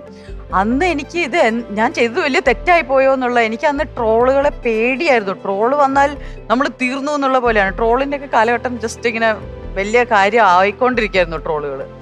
അപ്പോൾ ആ ട്രോള് ശരിക്കും എന്നെ പേടിപ്പിച്ചതായിരുന്നു. ഞാൻ ഇനി ഈ പോസ്റ്റ് ഞാൻ എങ്ങനെ എടുത്തു കളയണോ എന്നൊക്കെയായിരുന്നു. പക്ഷെ ഇപ്പോൾ എനിക്ക് തോന്നുന്നു ട്രോൾസ് ഒരു വിധത്തിൽ നല്ലതാണ്. നമുക്ക് സോഷ്യൽ മീഡിയക്ക് അതിൻ്റെതായ ഒരു ഗവേണിംഗ് സിസ്റ്റം ഇല്ലാത്തതുകൊണ്ട് ട്രോൾസ് എല്ലാത്തിനും ഒരു നിയന്ത്രണം കൊണ്ടുവരുന്നുണ്ട്. അത് നല്ലതാണ്. ഒരു റെഗുലേഷൻ ഇല്ല, റെഗുലേഷൻ ഉണ്ട്. ട്രോളാണ് നമ്മുടെ റെഗുലേറ്റേഴ്സ്. അല്ലേ, എനിക്ക് തോന്നുന്നത് നല്ല ട്രോള് കേട്ടാൽ നമ്മൾ സന്തോഷിക്കണമെന്നാണ്. മോശപ്പെട്ടാലും നമ്മളതിനകത്ത് കാമ്പും കഴമ്പും ഉണ്ട്. പക്ഷെ ഇപ്പൊ ട്രോൾസ് ഉണ്ടാക്കുന്നവർക്ക് അറിയാം, ട്രോളന്മാർക്ക് അറിയാം അവർക്ക് അവരുടെ മേലുള്ള ഉത്തരവാദിത്വം.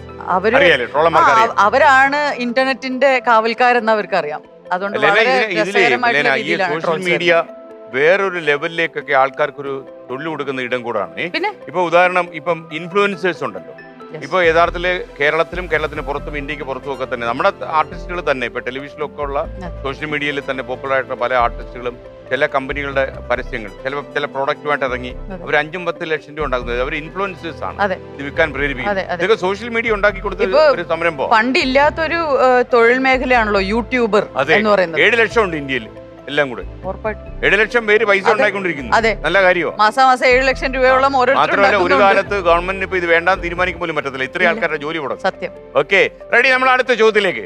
80,000 രൂപയുടെ ചോദ്യം. 80,000. എഴുത്തുകാരിയല്ലേ, ഇത് വെച്ചൊന്ന് എഴുതൂ. മോണിറ്റർ.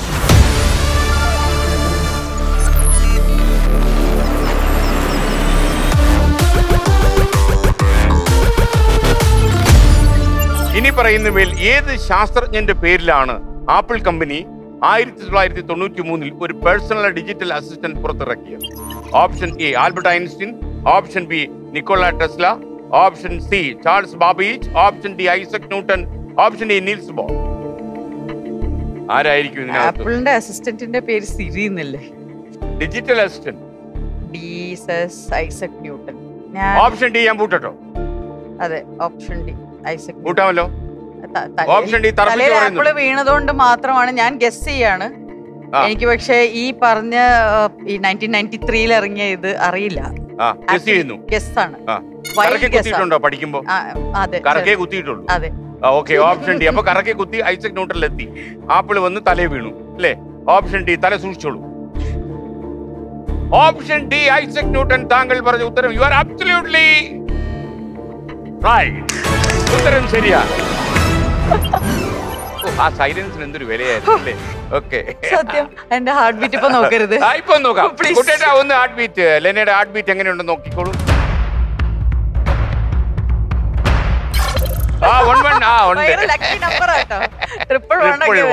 അപ്പൊ 80,000 രൂപ കൈ കിട്ടി അല്ലേ?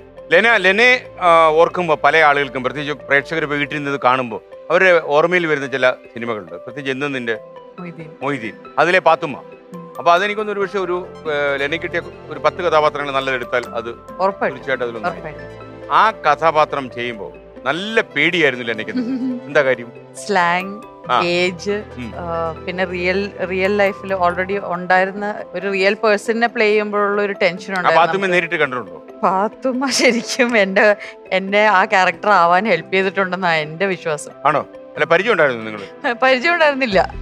പക്ഷെ ഞാൻ ആ റോൾ ചെയ്യാൻ ഭയങ്കരമായിട്ട് ബുദ്ധിമുട്ടിയിരിക്കുന്ന ഫസ്റ്റ് ഡേ എനിക്ക് ആ രൂപം ശരിയാവുന്നില്ല, എൻ്റെ കോസ്റ്റ്യൂം ശരിയാവുന്നില്ല, എനിക്ക് ആ സ്ലാങ് വരുന്നില്ല, ആ മാനറിസംസ് വരുന്നില്ല എന്ന് പറഞ്ഞ് കഷ്ടപ്പെട്ടിരിക്കുമ്പോൾ ഞാൻ ഈ പടം വേണ്ടാന്ന് വെച്ചാലോ എന്നുള്ള അവസ്ഥയിൽ എത്തിയിട്ടുണ്ടായിരുന്നു. അന്ന് എൻ്റെ ഭാഗ്യത്തിന് ആ സീൻ എടുക്കാൻ പറ്റിയില്ല, മഴ പെയ്തു. അപ്പം അന്ന് ഞാൻ റൂമിൽ പോയിരുന്നിട്ട് ഇത് ഡയറക്ടറിനെ ഇന്ന് വിളിച്ചിട്ട് പറയാം, ചെയ്യാൻ പറ്റില്ല എന്ന് വിചാരിച്ചിരിക്കുമ്പോൾ രാത്രി ഓൾറെഡി ആയി. അവരിപ്പോൾ വിളിക്കാനും വയ്യ, രാവിലെ പറയാമെന്ന് വിചാരിച്ച് രാത്രി മുഴുവൻ ഞാൻ പെട്ടെന്ന് ആലോചിച്ചു, റിയലി ജീവിച്ചിരുന്ന ഒരു പേഴ്സൺ അല്ലേ പാത്തുമ്മ, ഞാനിത് എങ്ങനെ ചെയ്യും, എന്നെ ഹെൽപ്പ് ചെയ്യണേ എന്നുള്ളത് മനസ്സിൽ പറഞ്ഞു. അന്ന് രാത്രി കിടന്നുറങ്ങി. രാവിലെ എണീറ്റപ്പോൾ ഭയങ്കര കോൺഫിഡൻസ്. ഞാൻ പോയി ഇവരോട് പറയുന്നു, ഇങ്ങനെയല്ല, ഇവിടെ കുറച്ച് മുടി പുറത്തിടണം, ഇവിടെ ഗ്രേ ആക്കണം, ഇവിടെയൊക്കെ ഈ കമ്മൽ ഒട്ടിക്കണം, ഇത് അതെന്നൊക്കെ പറയുന്നു. ഭയങ്കര ബോസി ആയിട്ട് ബിഹേവ് ചെയ്യുന്നു. പോയിരുന്ന് ചുരുട്ട് വലിക്കുന്ന ഒരു സീനുണ്ട്. ആ ചുരുട്ടൊക്കെ അവിടെ ഇരുന്ന് വലിച്ച് ആ സീനൊക്കെ നടന്ന് ഷൂട്ടിംഗ് വളരെ ഭംഗിയായിട്ട് പോയി. ഒരു സ്ട്രെസ്സും ഇല്ല, ഒരു ടെൻഷനും ഇല്ല, ഇങ്ങനെ ഷൂട്ടിംഗ് പോയിക്കൊണ്ടിരിക്കുന്നു. അപ്പോൾ മൊയ്തീൻ്റെ ബ്രദർ റഷീദ് എൻ്റെ അടുത്ത് വന്നിട്ട് എന്നോട് ചോദിച്ചു, നിങ്ങളോട് ആരാ പറഞ്ഞ പാത്തുമ്മ ഇങ്ങനെയാ ഇരിക്കുക, ഇങ്ങനെ ഇരുന്നാ വലിക്കുക, ഇങ്ങനെയാണ് സംസാരിക്കുന്നതെന്നൊക്കെ നിങ്ങളോട് ആരാ പറഞ്ഞതെന്ന്? എന്നോട് ആരും പറഞ്ഞില്ല, ഞാൻ വെറുതെ ഇങ്ങനെ തോന്നിയിട്ട് ചെയ്തതാണെന്ന് പറഞ്ഞു.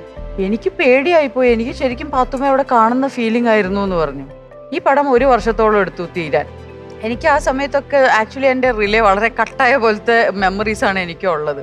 പടം റിലീസായപ്പോൾ മഴയാണ് ആ പടത്തിൽ മുഴുനീളെ. പടം കാണാൻ പോകുമ്പോൾ മഴക്കാലമായിരുന്നു കേരളത്തിൽ. കയറുമ്പോഴും മഴ, പടത്തിൽ ഫുൾ ടൈം മഴ, ഇറങ്ങുമ്പോഴും മഴ. ഈ പടം തുടങ്ങി കുറച്ച് നേരം കഴിഞ്ഞപ്പോൾ എനിക്ക് എൻ്റെ ഉള്ളിൽ നിന്ന് എന്തോ അഴിഞ്ഞ ഒരു ഫീലിംഗ് ആയിരുന്നു. ഭയങ്കര വിഷമോ, ഞാൻ ഇതിൻ്റെ ഒരു ഭാഗമല്ല എന്നുള്ളൊരു ഫീലിംഗ് വരികയും 3 ദിവസത്തോളം ഞാൻ ആരോടും സംസാരിച്ചിട്ടുമില്ല. ഈ പടം ഹിറ്റായതൊന്നും ഞാൻ അറിഞ്ഞിട്ടില്ല. ഞാൻ ഭയങ്കര ഒരു സൈലന്റ് ലോസ്റ്റ് മൂഡിലായിരുന്നു. അപ്പം പലപ്പോഴും ഞാൻ പിന്നീട് നെറ്റ്ഫ്ലിക്സിലൊരു സീരീസ് കണ്ടപ്പോൾ അതിൽ ജിം ക്യാരി പറയാറുണ്ട്, ആൻഡി വോർഹോൾ എന്ന് പറയുന്ന ഗ്രേറ്റ് കൊമേഡിയനെ ബയോപിക്കിൽ അയാളായിട്ട് അഭിനയിച്ചപ്പോൾ ജിം ക്യാരിക്ക് ആരെയും ഫേസ് ചെയ്യാൻ വയ്യായിരുന്നു. ജിം ക്യാരി ആൻഡി വോർഹോൾ ആണെന്നും പറഞ്ഞാണ് നടന്നിരുന്നത്. അപ്പോൾ ജിം ക്യാരി പറയുന്നത് ആൻഡി വോർഹോൾ എൻ്റെ അകത്തോട്ട് കയറി എന്നാണ്. അപ്പോൾ അതുപോലെ തന്നെ ഇരുവറിൽ അഭിനയിച്ചപ്പോൾ ലാലേട്ടൻ അതുപോലത്തെ ഒരു എക്സ്പീരിയൻസ് ഉണ്ടായിട്ടുണ്ടെന്ന്. ഇതുപോലെ ഈ ബയോപിക്സ് അഭിനയിക്കുമ്പോൾ ആ റിയൽ ക്യാരക്ടർ നമ്മളെ ആവാഹിക്കുന്ന പോലത്തെ ഒരു ഫീലിംഗ് എന്നാണ് പറയുന്നത്. എനിക്ക് അങ്ങനെ ഒരു ഫീലിംഗ് ഒന്നും ഉണ്ടായിരുന്നില്ല. പക്ഷെ പടം കണ്ടപ്പോൾ എനിക്കറിയാം എനിക്കിത് ചെയ്യാൻ സാധിക്കില്ല തന്നെത്താനെ എന്നുള്ള ഒരു ഫീലിംഗ് ആണ് എനിക്ക് പിടിച്ചിരുത്തിയിട്ടുണ്ടായിരുന്നു. അങ്ങനെ ഒരു ക്യാരക്ടറാണ്. ഇറങ്ങിപ്പോയോ എന്നാണ് എന്റെ വിശ്വാസം. നമുക്കിനി 1 ലക്ഷം രൂപയുടെ ചോദ്യത്തിലെ 100,000 rupees പക്ഷെ പിടിച്ചെന്നുള്ളൂ. നമ്മൾ V are going to next level. Okay കുട്ടേട്ടാ please. Level 3.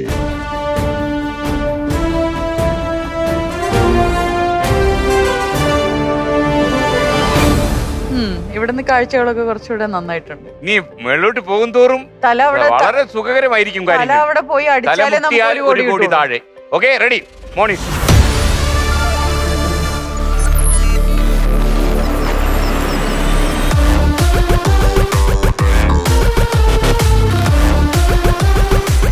ഇതിനകത്ത് അത്യാവശ്യം പാടുമെന്നല്ലേ പറയുന്നത്?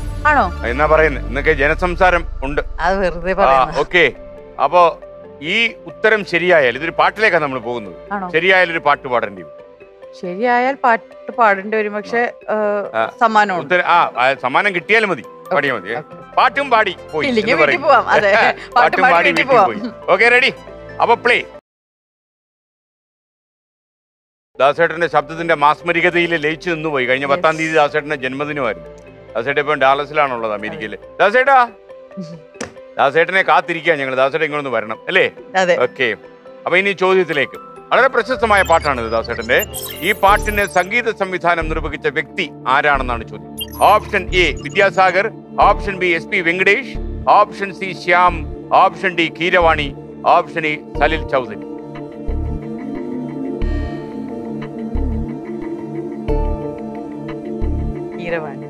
Option D ഉറപ്പിക്കാമല്ലോ? ഞാൻ പൂട്ടോ? പൂട്ടാം. എന്തെങ്കിലും ദുരിതം ഉണ്ടാവോ ഇതിന്റെ പിന്നാലെ? എന്ത് വരാൻ, ഞാൻ പാടാതെ വീട്ടിൽ പോകും. വിജയിച്ചാൽ 1 ലക്ഷം, തെറ്റിയാൽ 8000 രൂപ. ഓക്കെ, കച്ചവടം എങ്ങനെയായാലും നഷ്ടത്തിലാവും. Okay, ready? Option D Keeravani. Keeravani എന്നൊരു രാഗമില്ല അല്ലേ? അപ്പോ രാഗവായ്പോടെ ഞാൻ പറയുന്നു, താങ്കൾ പറഞ്ഞ ഉത്തരം നേരെ എന്റെ കണ്ണുകളിലേക്ക് നോക്കൂ. നോക്കുന്നുണ്ട്, കുറച്ച് പ്രശ്നം ഉണ്ടെന്ന് തോന്നുന്നു അല്ലേ? നോക്കിയപ്പോ എങ്ങനെയാണ് മനഃശാസ്ത്രജ്ഞ? എടുത്ത് ചാടരുത്, എടുത്ത് ചാട്ടക്കാരുടെ എല്ലാം ഒടിച്ച്. Option D Keeravani. ഉത്തരം നല്ല തെറ്റാണ് എന്ന് വികാരഭരിതമായി പറയുന്നതിന് പകരം ഉത്തരം ശരിയാണ്. കീരവാണി, ഗോൾഡൻ കീരവാണി. അപ്പൊ അദ്ദേഹം ഒരുപക്ഷെ അമേരിക്കയിൽ നിന്ന് അദ്ദേഹം വളരെ ആവേശത്തോടെ പറയുന്നുണ്ടായിരുന്നു. അദ്ദേഹത്തിന്റെ പാട്ട് അതിപ്പോ അല്ലെങ്കിൽ തന്നെ അത് ഈ ഡിജിറ്റൽ തകർത്തു. അപ്പൊ കീരവാണി അദ്ദേഹം എനിക്ക് എന്നെ അത്ഭുതപ്പെടുത്തിയ ഒരു കാര്യം ചിത്ര പറഞ്ഞു എന്നാണ് പറയുന്നത്. ഇദ്ദേഹത്തിന്റെ 1000-ലധികം പാട്ടുകൾ ചിത്ര പാടിയിട്ടുണ്ട്. എനിക്കങ്ങ് വിശ്വസിക്കാൻ പറ്റും. കാരണം നമുക്ക് ചിത്രയെ കുറിച്ചുള്ള ചില അത്ഭുതങ്ങൾ അങ്ങനെയൊക്കെ ഉണ്ട്. മറ്റൊരു അത്ഭുതം, SP ബാലസുബ്രഹ്മണ്യമായിട്ട് ഏറ്റവും കൂടുതൽ യുഗ്മഗാനങ്ങൾ പാടിയിട്ടുള്ളത് ചിത്രയാണ്. അത് ഏറ്റവും കൂടുതൽ പാടിയിട്ടുള്ളത് തെലുങ്കിലാണ്. ഇങ്ങനെയൊക്കെയുള്ള ഒരുപാട് മൾട്ടി ടാലന്റഡ് കീരവാണിയുടെ ഏറ്റവും ഫേവറേറ്റ് സിംഗറാണ്. മാത്രമല്ല എനിക്ക് തോന്നുന്നത്, എന്നോട് ഇതിന്റെ ചില കഥകളൊക്കെ പറഞ്ഞു. തൃശ്ശൂർ ആകാശവാണിയിലെ പ്രോഗ്രാം അനൗൺസർ ആയിരുന്നു MD രാജേന്ദ്രനാണ്. അദ്ദേഹത്തിന്റെ ദേവരാഗം എന്നുള്ള സിനിമയിലെ പാട്ടുണ്ട് കീരവാണി. ആ പാട്ടിനെ കുറിച്ച് പറയുമ്പോൾ പുള്ളി പിന്നെ കുറെ കാര്യങ്ങൾ എന്നോട് പറഞ്ഞത് ഞാൻ എന്റെ ഓർമ്മയിൽ കിടക്കാം. അപ്പൊ എന്തായാലും ഈ കീരവാണിയെ കുറിച്ച് അറിയുന്ന ഇപ്പൊ ഇന്നൊരു സന്തോഷമാണ്. കാരണം AR റഹ്മാന് ശേഷം അദ്ദേഹമാണ് ഇന്ത്യയിൽ നിന്ന് ആദ്യമായിട്ട് ഈ പുരസ്കാരം ലഭിക്കുന്ന ആൾ. അപ്പം താങ്ക്സ് ടു കീരവാണി, കൺഗ്രാജുലേഷൻ. നമുക്കിപ്പോ സർവകലാശാല പോലെ തോന്നുന്ന കുറെ നടന്മാർ നമുക്കുണ്ട്. ഇപ്പം മോഹൻലാൽ, മമ്മൂട്ടി, ഇങ്ങനെയൊക്കെയുള്ള ആൾക്കാരുണ്ട്. അപ്പൊ ഇവരുടെ കൂടെയൊക്കെ അഭിനയിക്കുമ്പോഴാണല്ലോ നമ്മളുടെ അഭിനയത്തിന്റെ കുറവും കൂടുതലും ഒക്കെ നമുക്ക് മനസ്സിലാവുക അല്ലെ? വെല്ലുവിളിയാകും ചില സമയത്ത്, നമ്മൾ ഭയക്കും.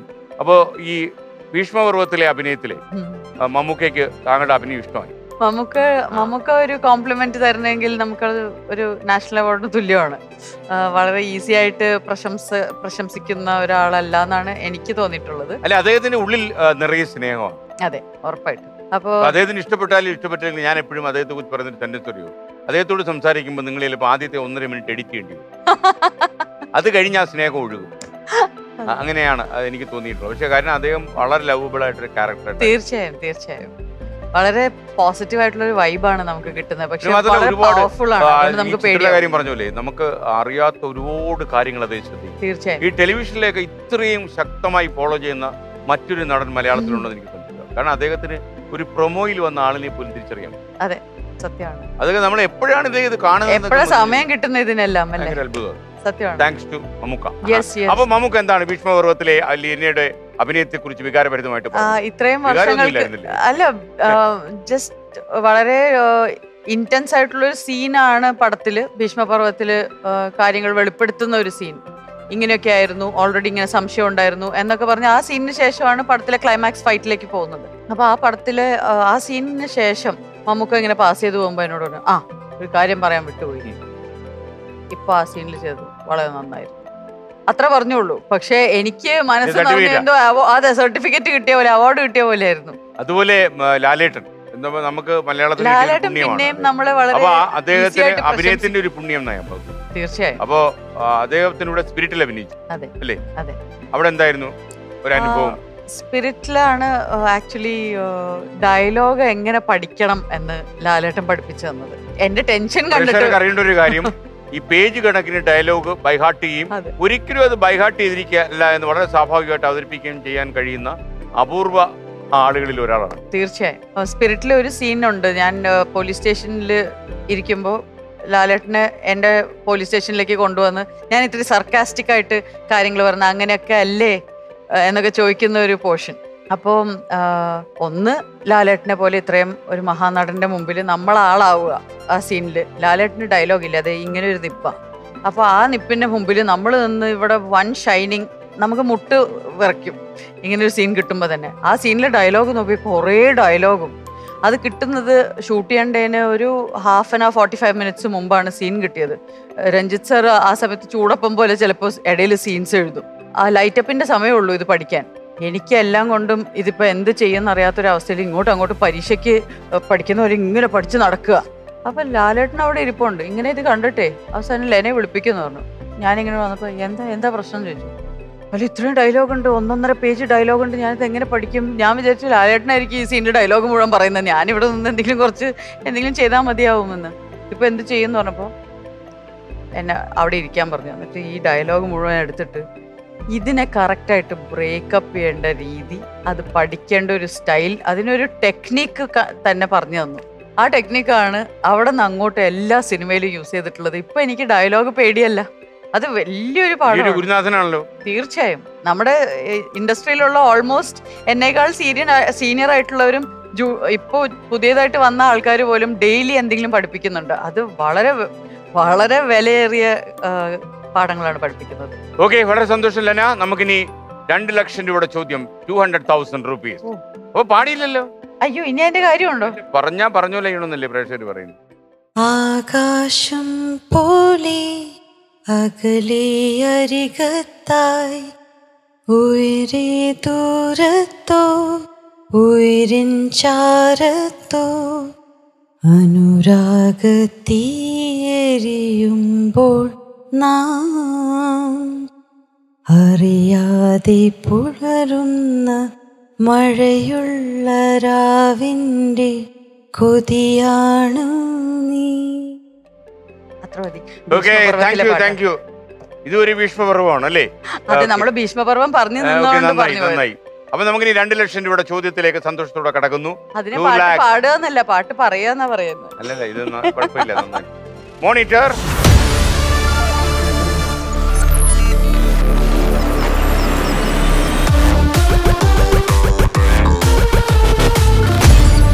ഇനി പറയുന്നതിൽ ആരുടെ സ്മരണയ്ക്കായാണ് കേന്ദ്ര സർക്കാർ 2022 August 2 Tiranga Utsav കൊണ്ടാടിയത്? Option A Rabindranath Tagore, option B Pingali Venkaiah, option C P V Subbarao, option D Lal Bahadur Shastri, option E Jamini Roy. ഇത് ഡിഫിക്കൽട്ടാണ്. നമുക്ക് പിടിവള്ളി എടുത്താലോ?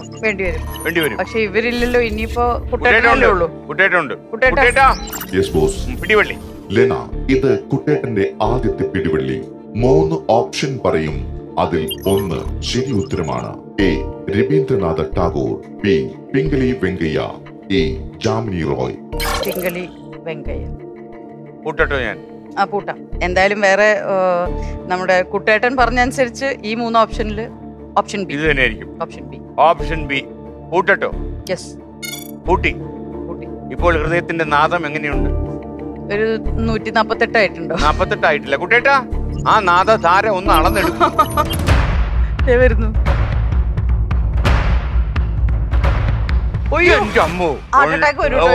നമുക്ക് ഉടനെ റെഡിയാക്കാം. Lena, I am very sorry, very unfortunate. You are right. ഉത്തരം ശരിയാണ്. പിംഗലി വെങ്കയ്യാണ്. അതായത് ദേശീയ പതാക ഡിസൈൻ ചെയ്തു എന്നുള്ളതാണ്. പിന്നെന്തിനാ പിടിവള്ളി എടുത്തത്? അല്ലെ, എനിക്ക് ബാക്കിയുള്ള ഓപ്ഷൻസ് പോയി കഴിയുമ്പോ പിന്നെ കുറച്ചുകൂടെ ഈസിയാണ്. 5 ഓപ്ഷനിലും എനിക്ക് കൺഫ്യൂഷൻ ഉണ്ടായിരുന്നു, നല്ല കൺഫ്യൂഷൻ ഉണ്ടായിരുന്നു. ലെന ഈയിടെയായിട്ട് എഴുത്തിലേക്ക് കടന്നു. നേരത്തെ പറഞ്ഞു, എന്താണ് ഈ എഴുത്തിന്റെ മനഃശാസ്ത്രം? ജീവിതത്തിന്റെ മടുപ്പ് മാറ്റാനോ അതോ മറ്റൊരു മേഖലയിൽ കൈവെക്കാനോ? അതോ originally are you A writer? ഉള്ളിന്റെ ഉള്ളിലൊരു റൈറ്റർ ആഗ്രഹം ഉണ്ടായിരുന്നു. ഉണ്ട്. അതായത് സ്കൂൾ കോളേജ് തലത്തില് നമ്മൾ കോമ്പറ്റീഷൻസിന് ചേരുകയും പ്രൈസ് വാങ്ങിക്കുകയും ഒക്കെ ചെയ്തിട്ടുണ്ട്. എന്നാലും അതൊരിക്കലും ഒരു കരിയർ ലെവലിലേക്ക് എന്തെങ്കിലും ചെയ്യാൻ പറ്റുമെന്ന് ഞാൻ വിചാരിച്ചിരുന്നില്ല. ഈ ലോക്ക്ഡൗൺ ആണ് അതിന് കാരണമായത്. ലോക്ക്ഡൗണിൽ അഭിനയം മാത്രമായിരുന്നു അതുവരെ ജീവിതം. ലോക്ക്ഡൗണിൽ പെട്ടെന്ന് അതിനുള്ള ഒരുപാട് സമയം കിട്ടി. അതില്ല, ആക്ടിങ് ഇല്ല, ഒരുപാട് സമയം കിട്ടിയപ്പോൾ എല്ലാ കോഴ്സസും ഓൺലൈനായി. അപ്പോൾ ഏറ്റവും വലിയ യൂണിവേഴ്സിറ്റീസിൻ്റെയും ഏറ്റവും വലിയ ഹൈ ലെവൽ കോഴ്സസും ഓൺലൈൻ അവൈലബിൾ ആയി തുടങ്ങി. അങ്ങനെ കോഴ്സസ് ചെയ്ത് സ്ക്രിപ്റ്റ് റൈറ്റിങ്ങിൻ്റെ കോഴ്സസ് ചെയ്തു, റൈറ്റിങ്ങിൻ്റെ ആക്ച്വലി ഓത്തർഷിപ്പിൻ്റെ കോഴ്സസ് ചെയ്തു. അതിൻ്റെ ഒരു ട്രയലായിട്ട് മനസ്സിൽ കുറേ കാലമായിട്ട് കൊണ്ടു നടന്ന ആശയങ്ങൾ എങ്ങനെ എഴുതണം എന്നുള്ള ഒരു ഫ്രെയിം വർക്ക് കിട്ടിക്കഴിഞ്ഞപ്പോൾ ട്രൈ ചെയ്ത് നോക്കി. വലിയ ബുദ്ധിമുട്ടില്ലാതെ എഴുത്ത് വരുന്നുണ്ടെന്ന് എനിക്ക് അതിലൊരു ഇംഗ്ലീഷിലാണ്. അപ്പൊ സ്ക്രിപ്റ്റ്, മലയാളം സ്ക്രിപ്റ്റ് ഞാൻ ഇപ്പൊ കോ റൈറ്റ് ചെയ്തിരിക്കുന്ന സ്ക്രിപ്റ്റ് അഭിലാഷാണ് മലയാളത്തിൽ എഴുതുന്നത്. അപ്പൊ മലയാളത്തിൽ ഡിസ്കസ് ചെയ്ത് ഫൈനലി എഴുതുന്നത് അഭിലാഷാണ്. എൻ്റെ ഓൺ സ്ക്രിപ്റ്റ് ഇംഗ്ലീഷിലാണ് എഴുതിയിരിക്കുന്നത്. അത് ഏത് ലാംഗ്വേജിൽ ചെയ്യണം എന്നുള്ളത് ഇപ്പോഴും കൺഫേം ആയിട്ടില്ല. പക്ഷെ ഇംഗ്ലീഷ് സ്ക്രിപ്റ്റ് ആണ്. എന്റെ ബുക്ക് ഇംഗ്ലീഷിലെടുക്കാം. ഞാനത് ഫെസ്റ്റിവൽസിനൊന്ന് ഇംഗ്ലീഷിൽ ഓൾറെഡി WGA രജിസ്ട്രേഷൻ ചെയ്തിട്ടുണ്ട്. ആഗ്രഹമുണ്ട്, പക്ഷെ ഇപ്പൊ തൽക്കാലം ഇല്ല. കുപ്പായം നമ്മുടെ ആ സമയത്തെ സൈസിനനുസരിച്ച് തയ്പ്പിക്കാം. ബിക്കോസ് ഇപ്പോ വളരെ നല്ല രീതിയിലാണ് എൻ്റെ കരിയർ പോയിക്കൊണ്ടിരിക്കുന്നത്. ഒരു പക്ഷേ ഈ 25 വർഷത്തിൽ ബോറടിക്കാം, അല്ലെങ്കിൽ നമ്മളൊരു സ്റ്റാഗ്നേഷനിൽ എത്തിപ്പോവാം എന്നൊക്കെ പേടിച്ചിരുന്നു.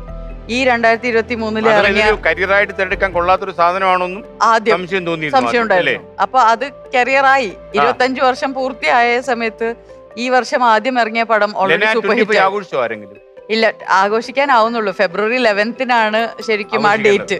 എന്നാലും എൻ്റെ അളിയ 2023 ആദ്യത്തെ റിലീസ് സൂപ്പർ ഹിറ്റായി മാറിയതോടുകൂടെ ഞാൻ ഇതുവരെ 25 വർഷം ചെയ്യാത്ത ഒരു കാര്യമാണ് ഈ പടത്തിൽ ചെയ്തിരിക്കുന്നത്. അപ്പൊ കോമഡിയാണ്. അപ്പൊ അത് വർക്കൗട്ടായി. ആൾക്കാരത്, നമ്മുടെ പ്രേക്ഷകർ അത് 2 കൈ നീട്ടി സ്വീകരിച്ചു, ചിരിച്ചു മറിഞ്ഞു എന്നൊക്കെ പറഞ്ഞ് തിരിച്ച് കമന്റ്സ് കിട്ടുമ്പോ, അതിപ്പോ സോഷ്യൽ മീഡിയ ഉള്ളതുകൊണ്ട് ഏറ്റവും നന്നായിട്ട് നമുക്ക് അപ്പൊ റിസൾട്ട് അറിയാം. അതിന്റെ ഒപ്പം തന്നെ ഒരു പടം റിലീസാവുന്നു, വനിത എന്ന് പറഞ്ഞിട്ട്. മെയിൻ ക്യാരക്ടർ ജനുവരി 20th. അപ്പൊ ലീഡ് റോളിൽ ഒരു പോലീസ് വേഷം, അതും ഇതുവരെ ചെയ്ത പോലീസ് വേഷം ഫീമെയിൽ ഓറിയന്റഡ് അല്ല, വളരെ നോർമൽ ആയിട്ടുള്ള ഒരു വനിതാ പോലീസിന്റെ കഥ ആണ് പറയുന്നത്. ആക്ച്വലി ആ പോലീസുകാരുടെ മാത്രമല്ല, ഒരു പോലീസ് സ്റ്റേഷനിൽ നടക്കുന്ന കഥയാണ് പറയുന്നത്. അപ്പോ ഈ 2 പടങ്ങളും ഒരേ സമയത്ത് റിലീസാവുന്നു. അത് വർഷത്തിന്റെ തുടക്കത്തിൽ രണ്ടും 2 തലത്തിൽ നിൽക്കുന്ന, 2 അറ്റത്ത് നിൽക്കുന്ന ക്യാരക്ടേഴ്സാണ്. മെയിൻ ലീഡ് ചെയ്യാൻ പറ്റുന്നു. എല്ലാം കൊണ്ട് എനിക്ക് വളരെ നിർവൃതിയിലാണ്. ആ നിർവൃതി തന്നെ കിടക്കട്ടെ. നമുക്കിനി 3 ലക്ഷത്തിലേക്ക് പോവാം. നിർവൃതിക്ക് ഒരു ചെറിയ വെള്ളം കൂടെ തളിക്കാം. അങ്ങനെ ആവട്ടെ.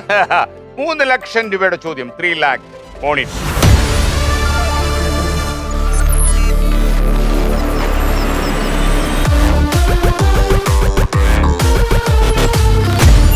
വൈശാലി കൂടാതെ മറ്റേത് ചിത്രത്തിനാണ് KS ചിത്രയ്ക്ക് ദേശീയ സംസ്ഥാന ചലച്ചിത്ര പുരസ്കാരങ്ങൾ ഒരുമിച്ച് ലഭിച്ചത്? ഓപ്ഷൻ എ നഗക്ഷതങ്ങൾ, ഓപ്ഷൻ ബി ഒരു വടക്കൻ വീരഗാഥ, ഓപ്ഷൻ സി ഞാൻ ഗന്ധർവൻ, option D Nandanam, option E കേളി. 3 ലക്ഷം രൂപയുടെ ചോദ്യമാണ്. ചിത്ര ചേച്ചിയുടെ കാര്യം പറയുമ്പോ വലിയ ബുദ്ധിമുട്ട്. കണ്ടിന്യൂസ്ലി അവാർഡ്സ് വാങ്ങിച്ചുകൊണ്ടിരിക്കുന്ന ഒരാളാണ്. ഈ ട്രാക്ക് കീപ്പ് ചെയ്യാൻ ഭയങ്കര പാടാണ്. അയ്യോ, ഇത്രയപ്പോ വീട്ടിലിരുന്ന് ചിരിക്കുന്നുണ്ടാവും. അങ്ങനെ തന്നെ വേണോ? സത്യം. ഒരു പിടിവള്ളി ബാക്കിയുണ്ട്, മറന്നു പോരുത്. വൈശാലി നാഷണലും സ്റ്റേറ്റ് അവാർഡും ഒരുമിച്ച് കിട്ടി. നമുക്കറിയാൻ പറ്റില്ല ഏത് വർഷത്തിലാണ്. പിടിവള്ളി വേണം. കുട്ടേട്ടാ പിടിവള്ളി.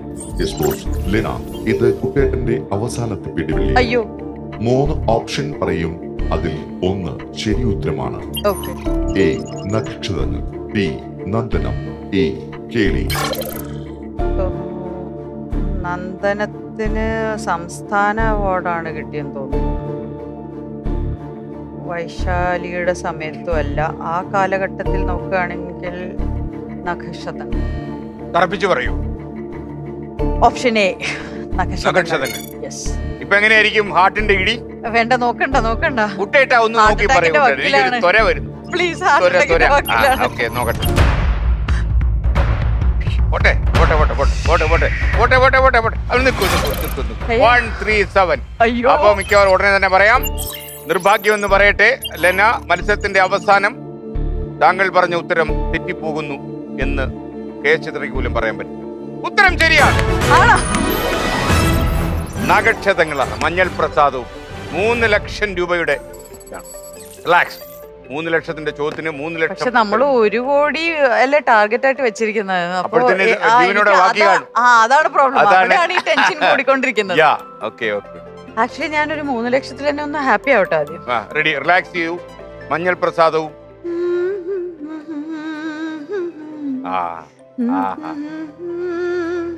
ചാർത്തിയോ? 3 ലക്ഷം എടുത്ത് നെറ്റി ചാർത്തിക്കോളൂ. റെഡി, നമ്മൾ ഇനി അടുത്ത ചോദ്യത്തിലേക്ക്. 5 ലക്ഷം രൂപയുടെ ചോദ്യം. 5 lakhs. മോണിറ്റർ. ഇടയിൽ 4 ലക്ഷം ഇല്ല അല്ലേ? ഇല്ല, അതില്ല. നമ്മൾ 3 5 പോകുന്നു. മോണിറ്റർ.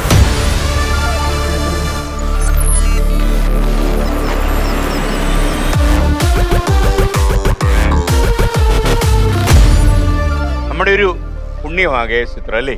ആലോചിച്ച് നോക്കിയ പിന്നെ അയ്യോ ഏതെല്ലാം ഭാഷകളിലാണ് ചിത്രയുടെ ശബ്ദം. അൺബിലീവബിൾ ടാലന്റ്സ് ആണ്. ഞാൻ ഒരു ദിവസത്തിലേ ചിത്ര പാടാൻ പോകുമ്പോൾ ചിത്ര ഹസ്ബൻഡ് എപ്പോഴും കൂടെ കാണും. ഞാൻ ഇങ്ങനെ ഒരു ദിവസം ഇങ്ങനെ ബോറടിച്ചിരിക്കുന്ന എനിക്ക് തോന്നി. നിങ്ങളെന്തിനാ ഇങ്ങനെ വെറുതെ ഇരിക്കുന്നത് ഞാൻ ചോദിച്ചു. പുള്ളിക്ക് ഇപ്പോഴും മനസ്സിലായിട്ടില്ല എന്തുകൊണ്ടായി. ചിത്രയുടെ പാട്ടിട്ട് കേട്ടുകൂടെ? കാര്യം എത്രയോ പാട്ടുകൾ പാടി വെച്ചിരിക്കുക എല്ലാവർക്കും പാടാൻ വേണ്ടി അല്ലേ? പാടാനും കേൾക്കാനും വേണ്ടി. അപ്പൊ നമ്മൾ ഇനി അടുത്ത ചോദ്യത്തിലേക്ക്. 5 ലക്ഷം രൂപയുടെ ചോദ്യം. 500,000. ഒരു പിടിവെള്ളിയും ഇല്ല. താങ്കൾ ഒരു ഔട്ട്സൈഡറെ പോലെ ഒറ്റയ്ക്ക് പോരാടണം. ജീവിതം ഒരു പോരാട്ടമാക്കി മാറ്റി. കുട്ടിയേട്ടനെ അഡ്ജസ്റ്റ് ഒപ്പിട്ടാൻ പറ്റില്ല. കേന്ദ്ര മനുഷ്യനാ. കള്ളന്റെ മനുഷ്യന്റെ സ്വഭാവം ഇല്ല. കള്ളത്തരം കാണിക്കുന്നത്. ലോകത്ത് ഏറ്റവും പ്രതിഫലം വാങ്ങുന്ന വനിതാ കായിക താരങ്ങളുടെ ഫോർബ്സ് പട്ടികയിൽ 2022 ഒന്നാമതെത്തിയ വ്യക്തി ആരാണ്? Option A Serena Williams, option B PV Sindhu, option C Simone Biles, option D Megan റാപ്പിനോ, option E Naomi Osaka.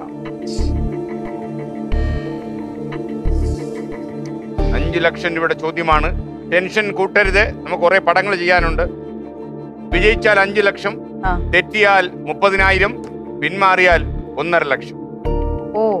അങ്ങനെയുണ്ട്. അപ്പോ ടെൻഷൻ അടിക്കാൻ പാടില്ല. കാര്യം ലെന ടെൻഷൻ അടിച്ചൊന്നും ആളുകൾ തെറ്റിച്ചാൽ 30,000 രൂപ കൊണ്ട് ചെമ്പുക്കാവിലേക്ക്, പിന്മാറിയാൽ 1.5 ലക്ഷം കിട്ടും. അത് ഒന്നുകൂടെ നോക്കൂ.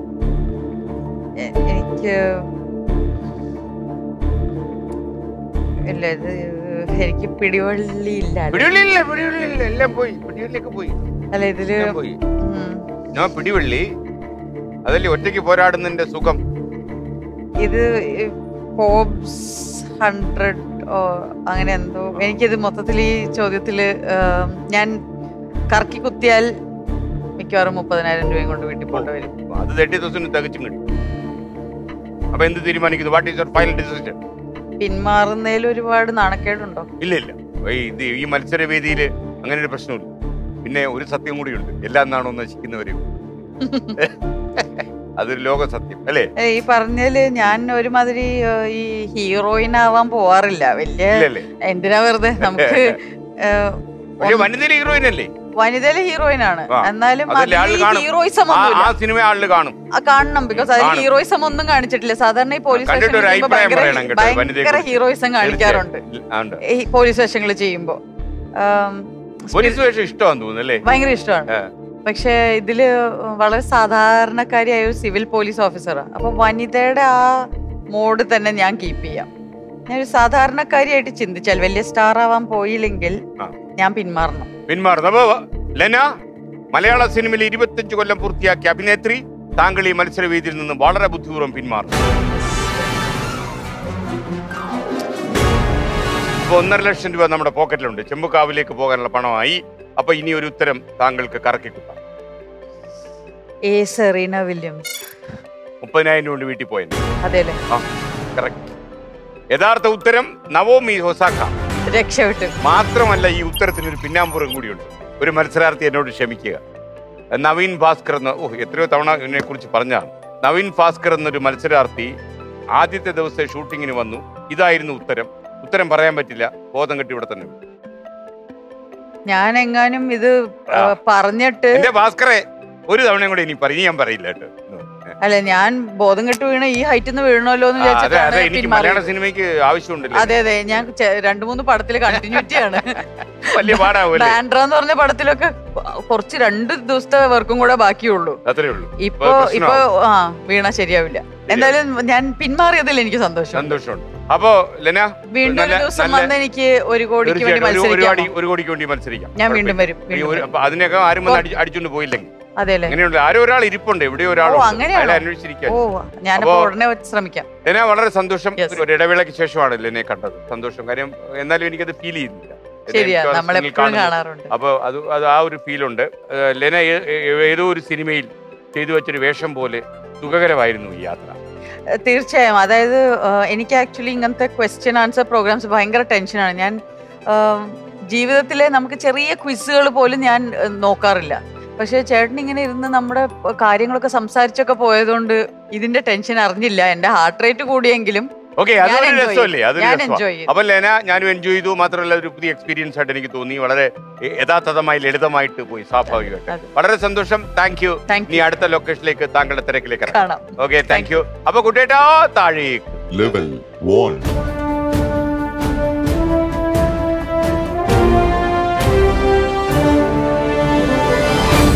ലെന, ഒരു 1.5 ലക്ഷം രൂപയുടെ ചെക്കൊക്കെ നമ്മൾ ഒപ്പിട്ട്.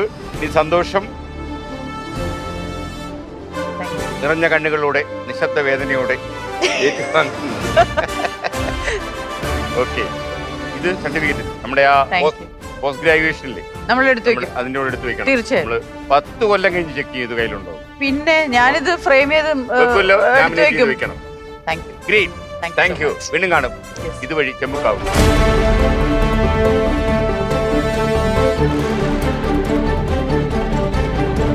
ഒരുപാട് നല്ല കഥാപാത്രങ്ങൾ നമുക്ക് സമ്മാനിച്ച ലെനയുടെ ചില നല്ല അനുഭവങ്ങൾ നിങ്ങൾ കേട്ടു. മറ്റൊരു മത്സരാർത്ഥിയുമായി ഇനി അടുത്ത വ്യാഴാഴ്ച രാത്രി 9 മണിക്ക്.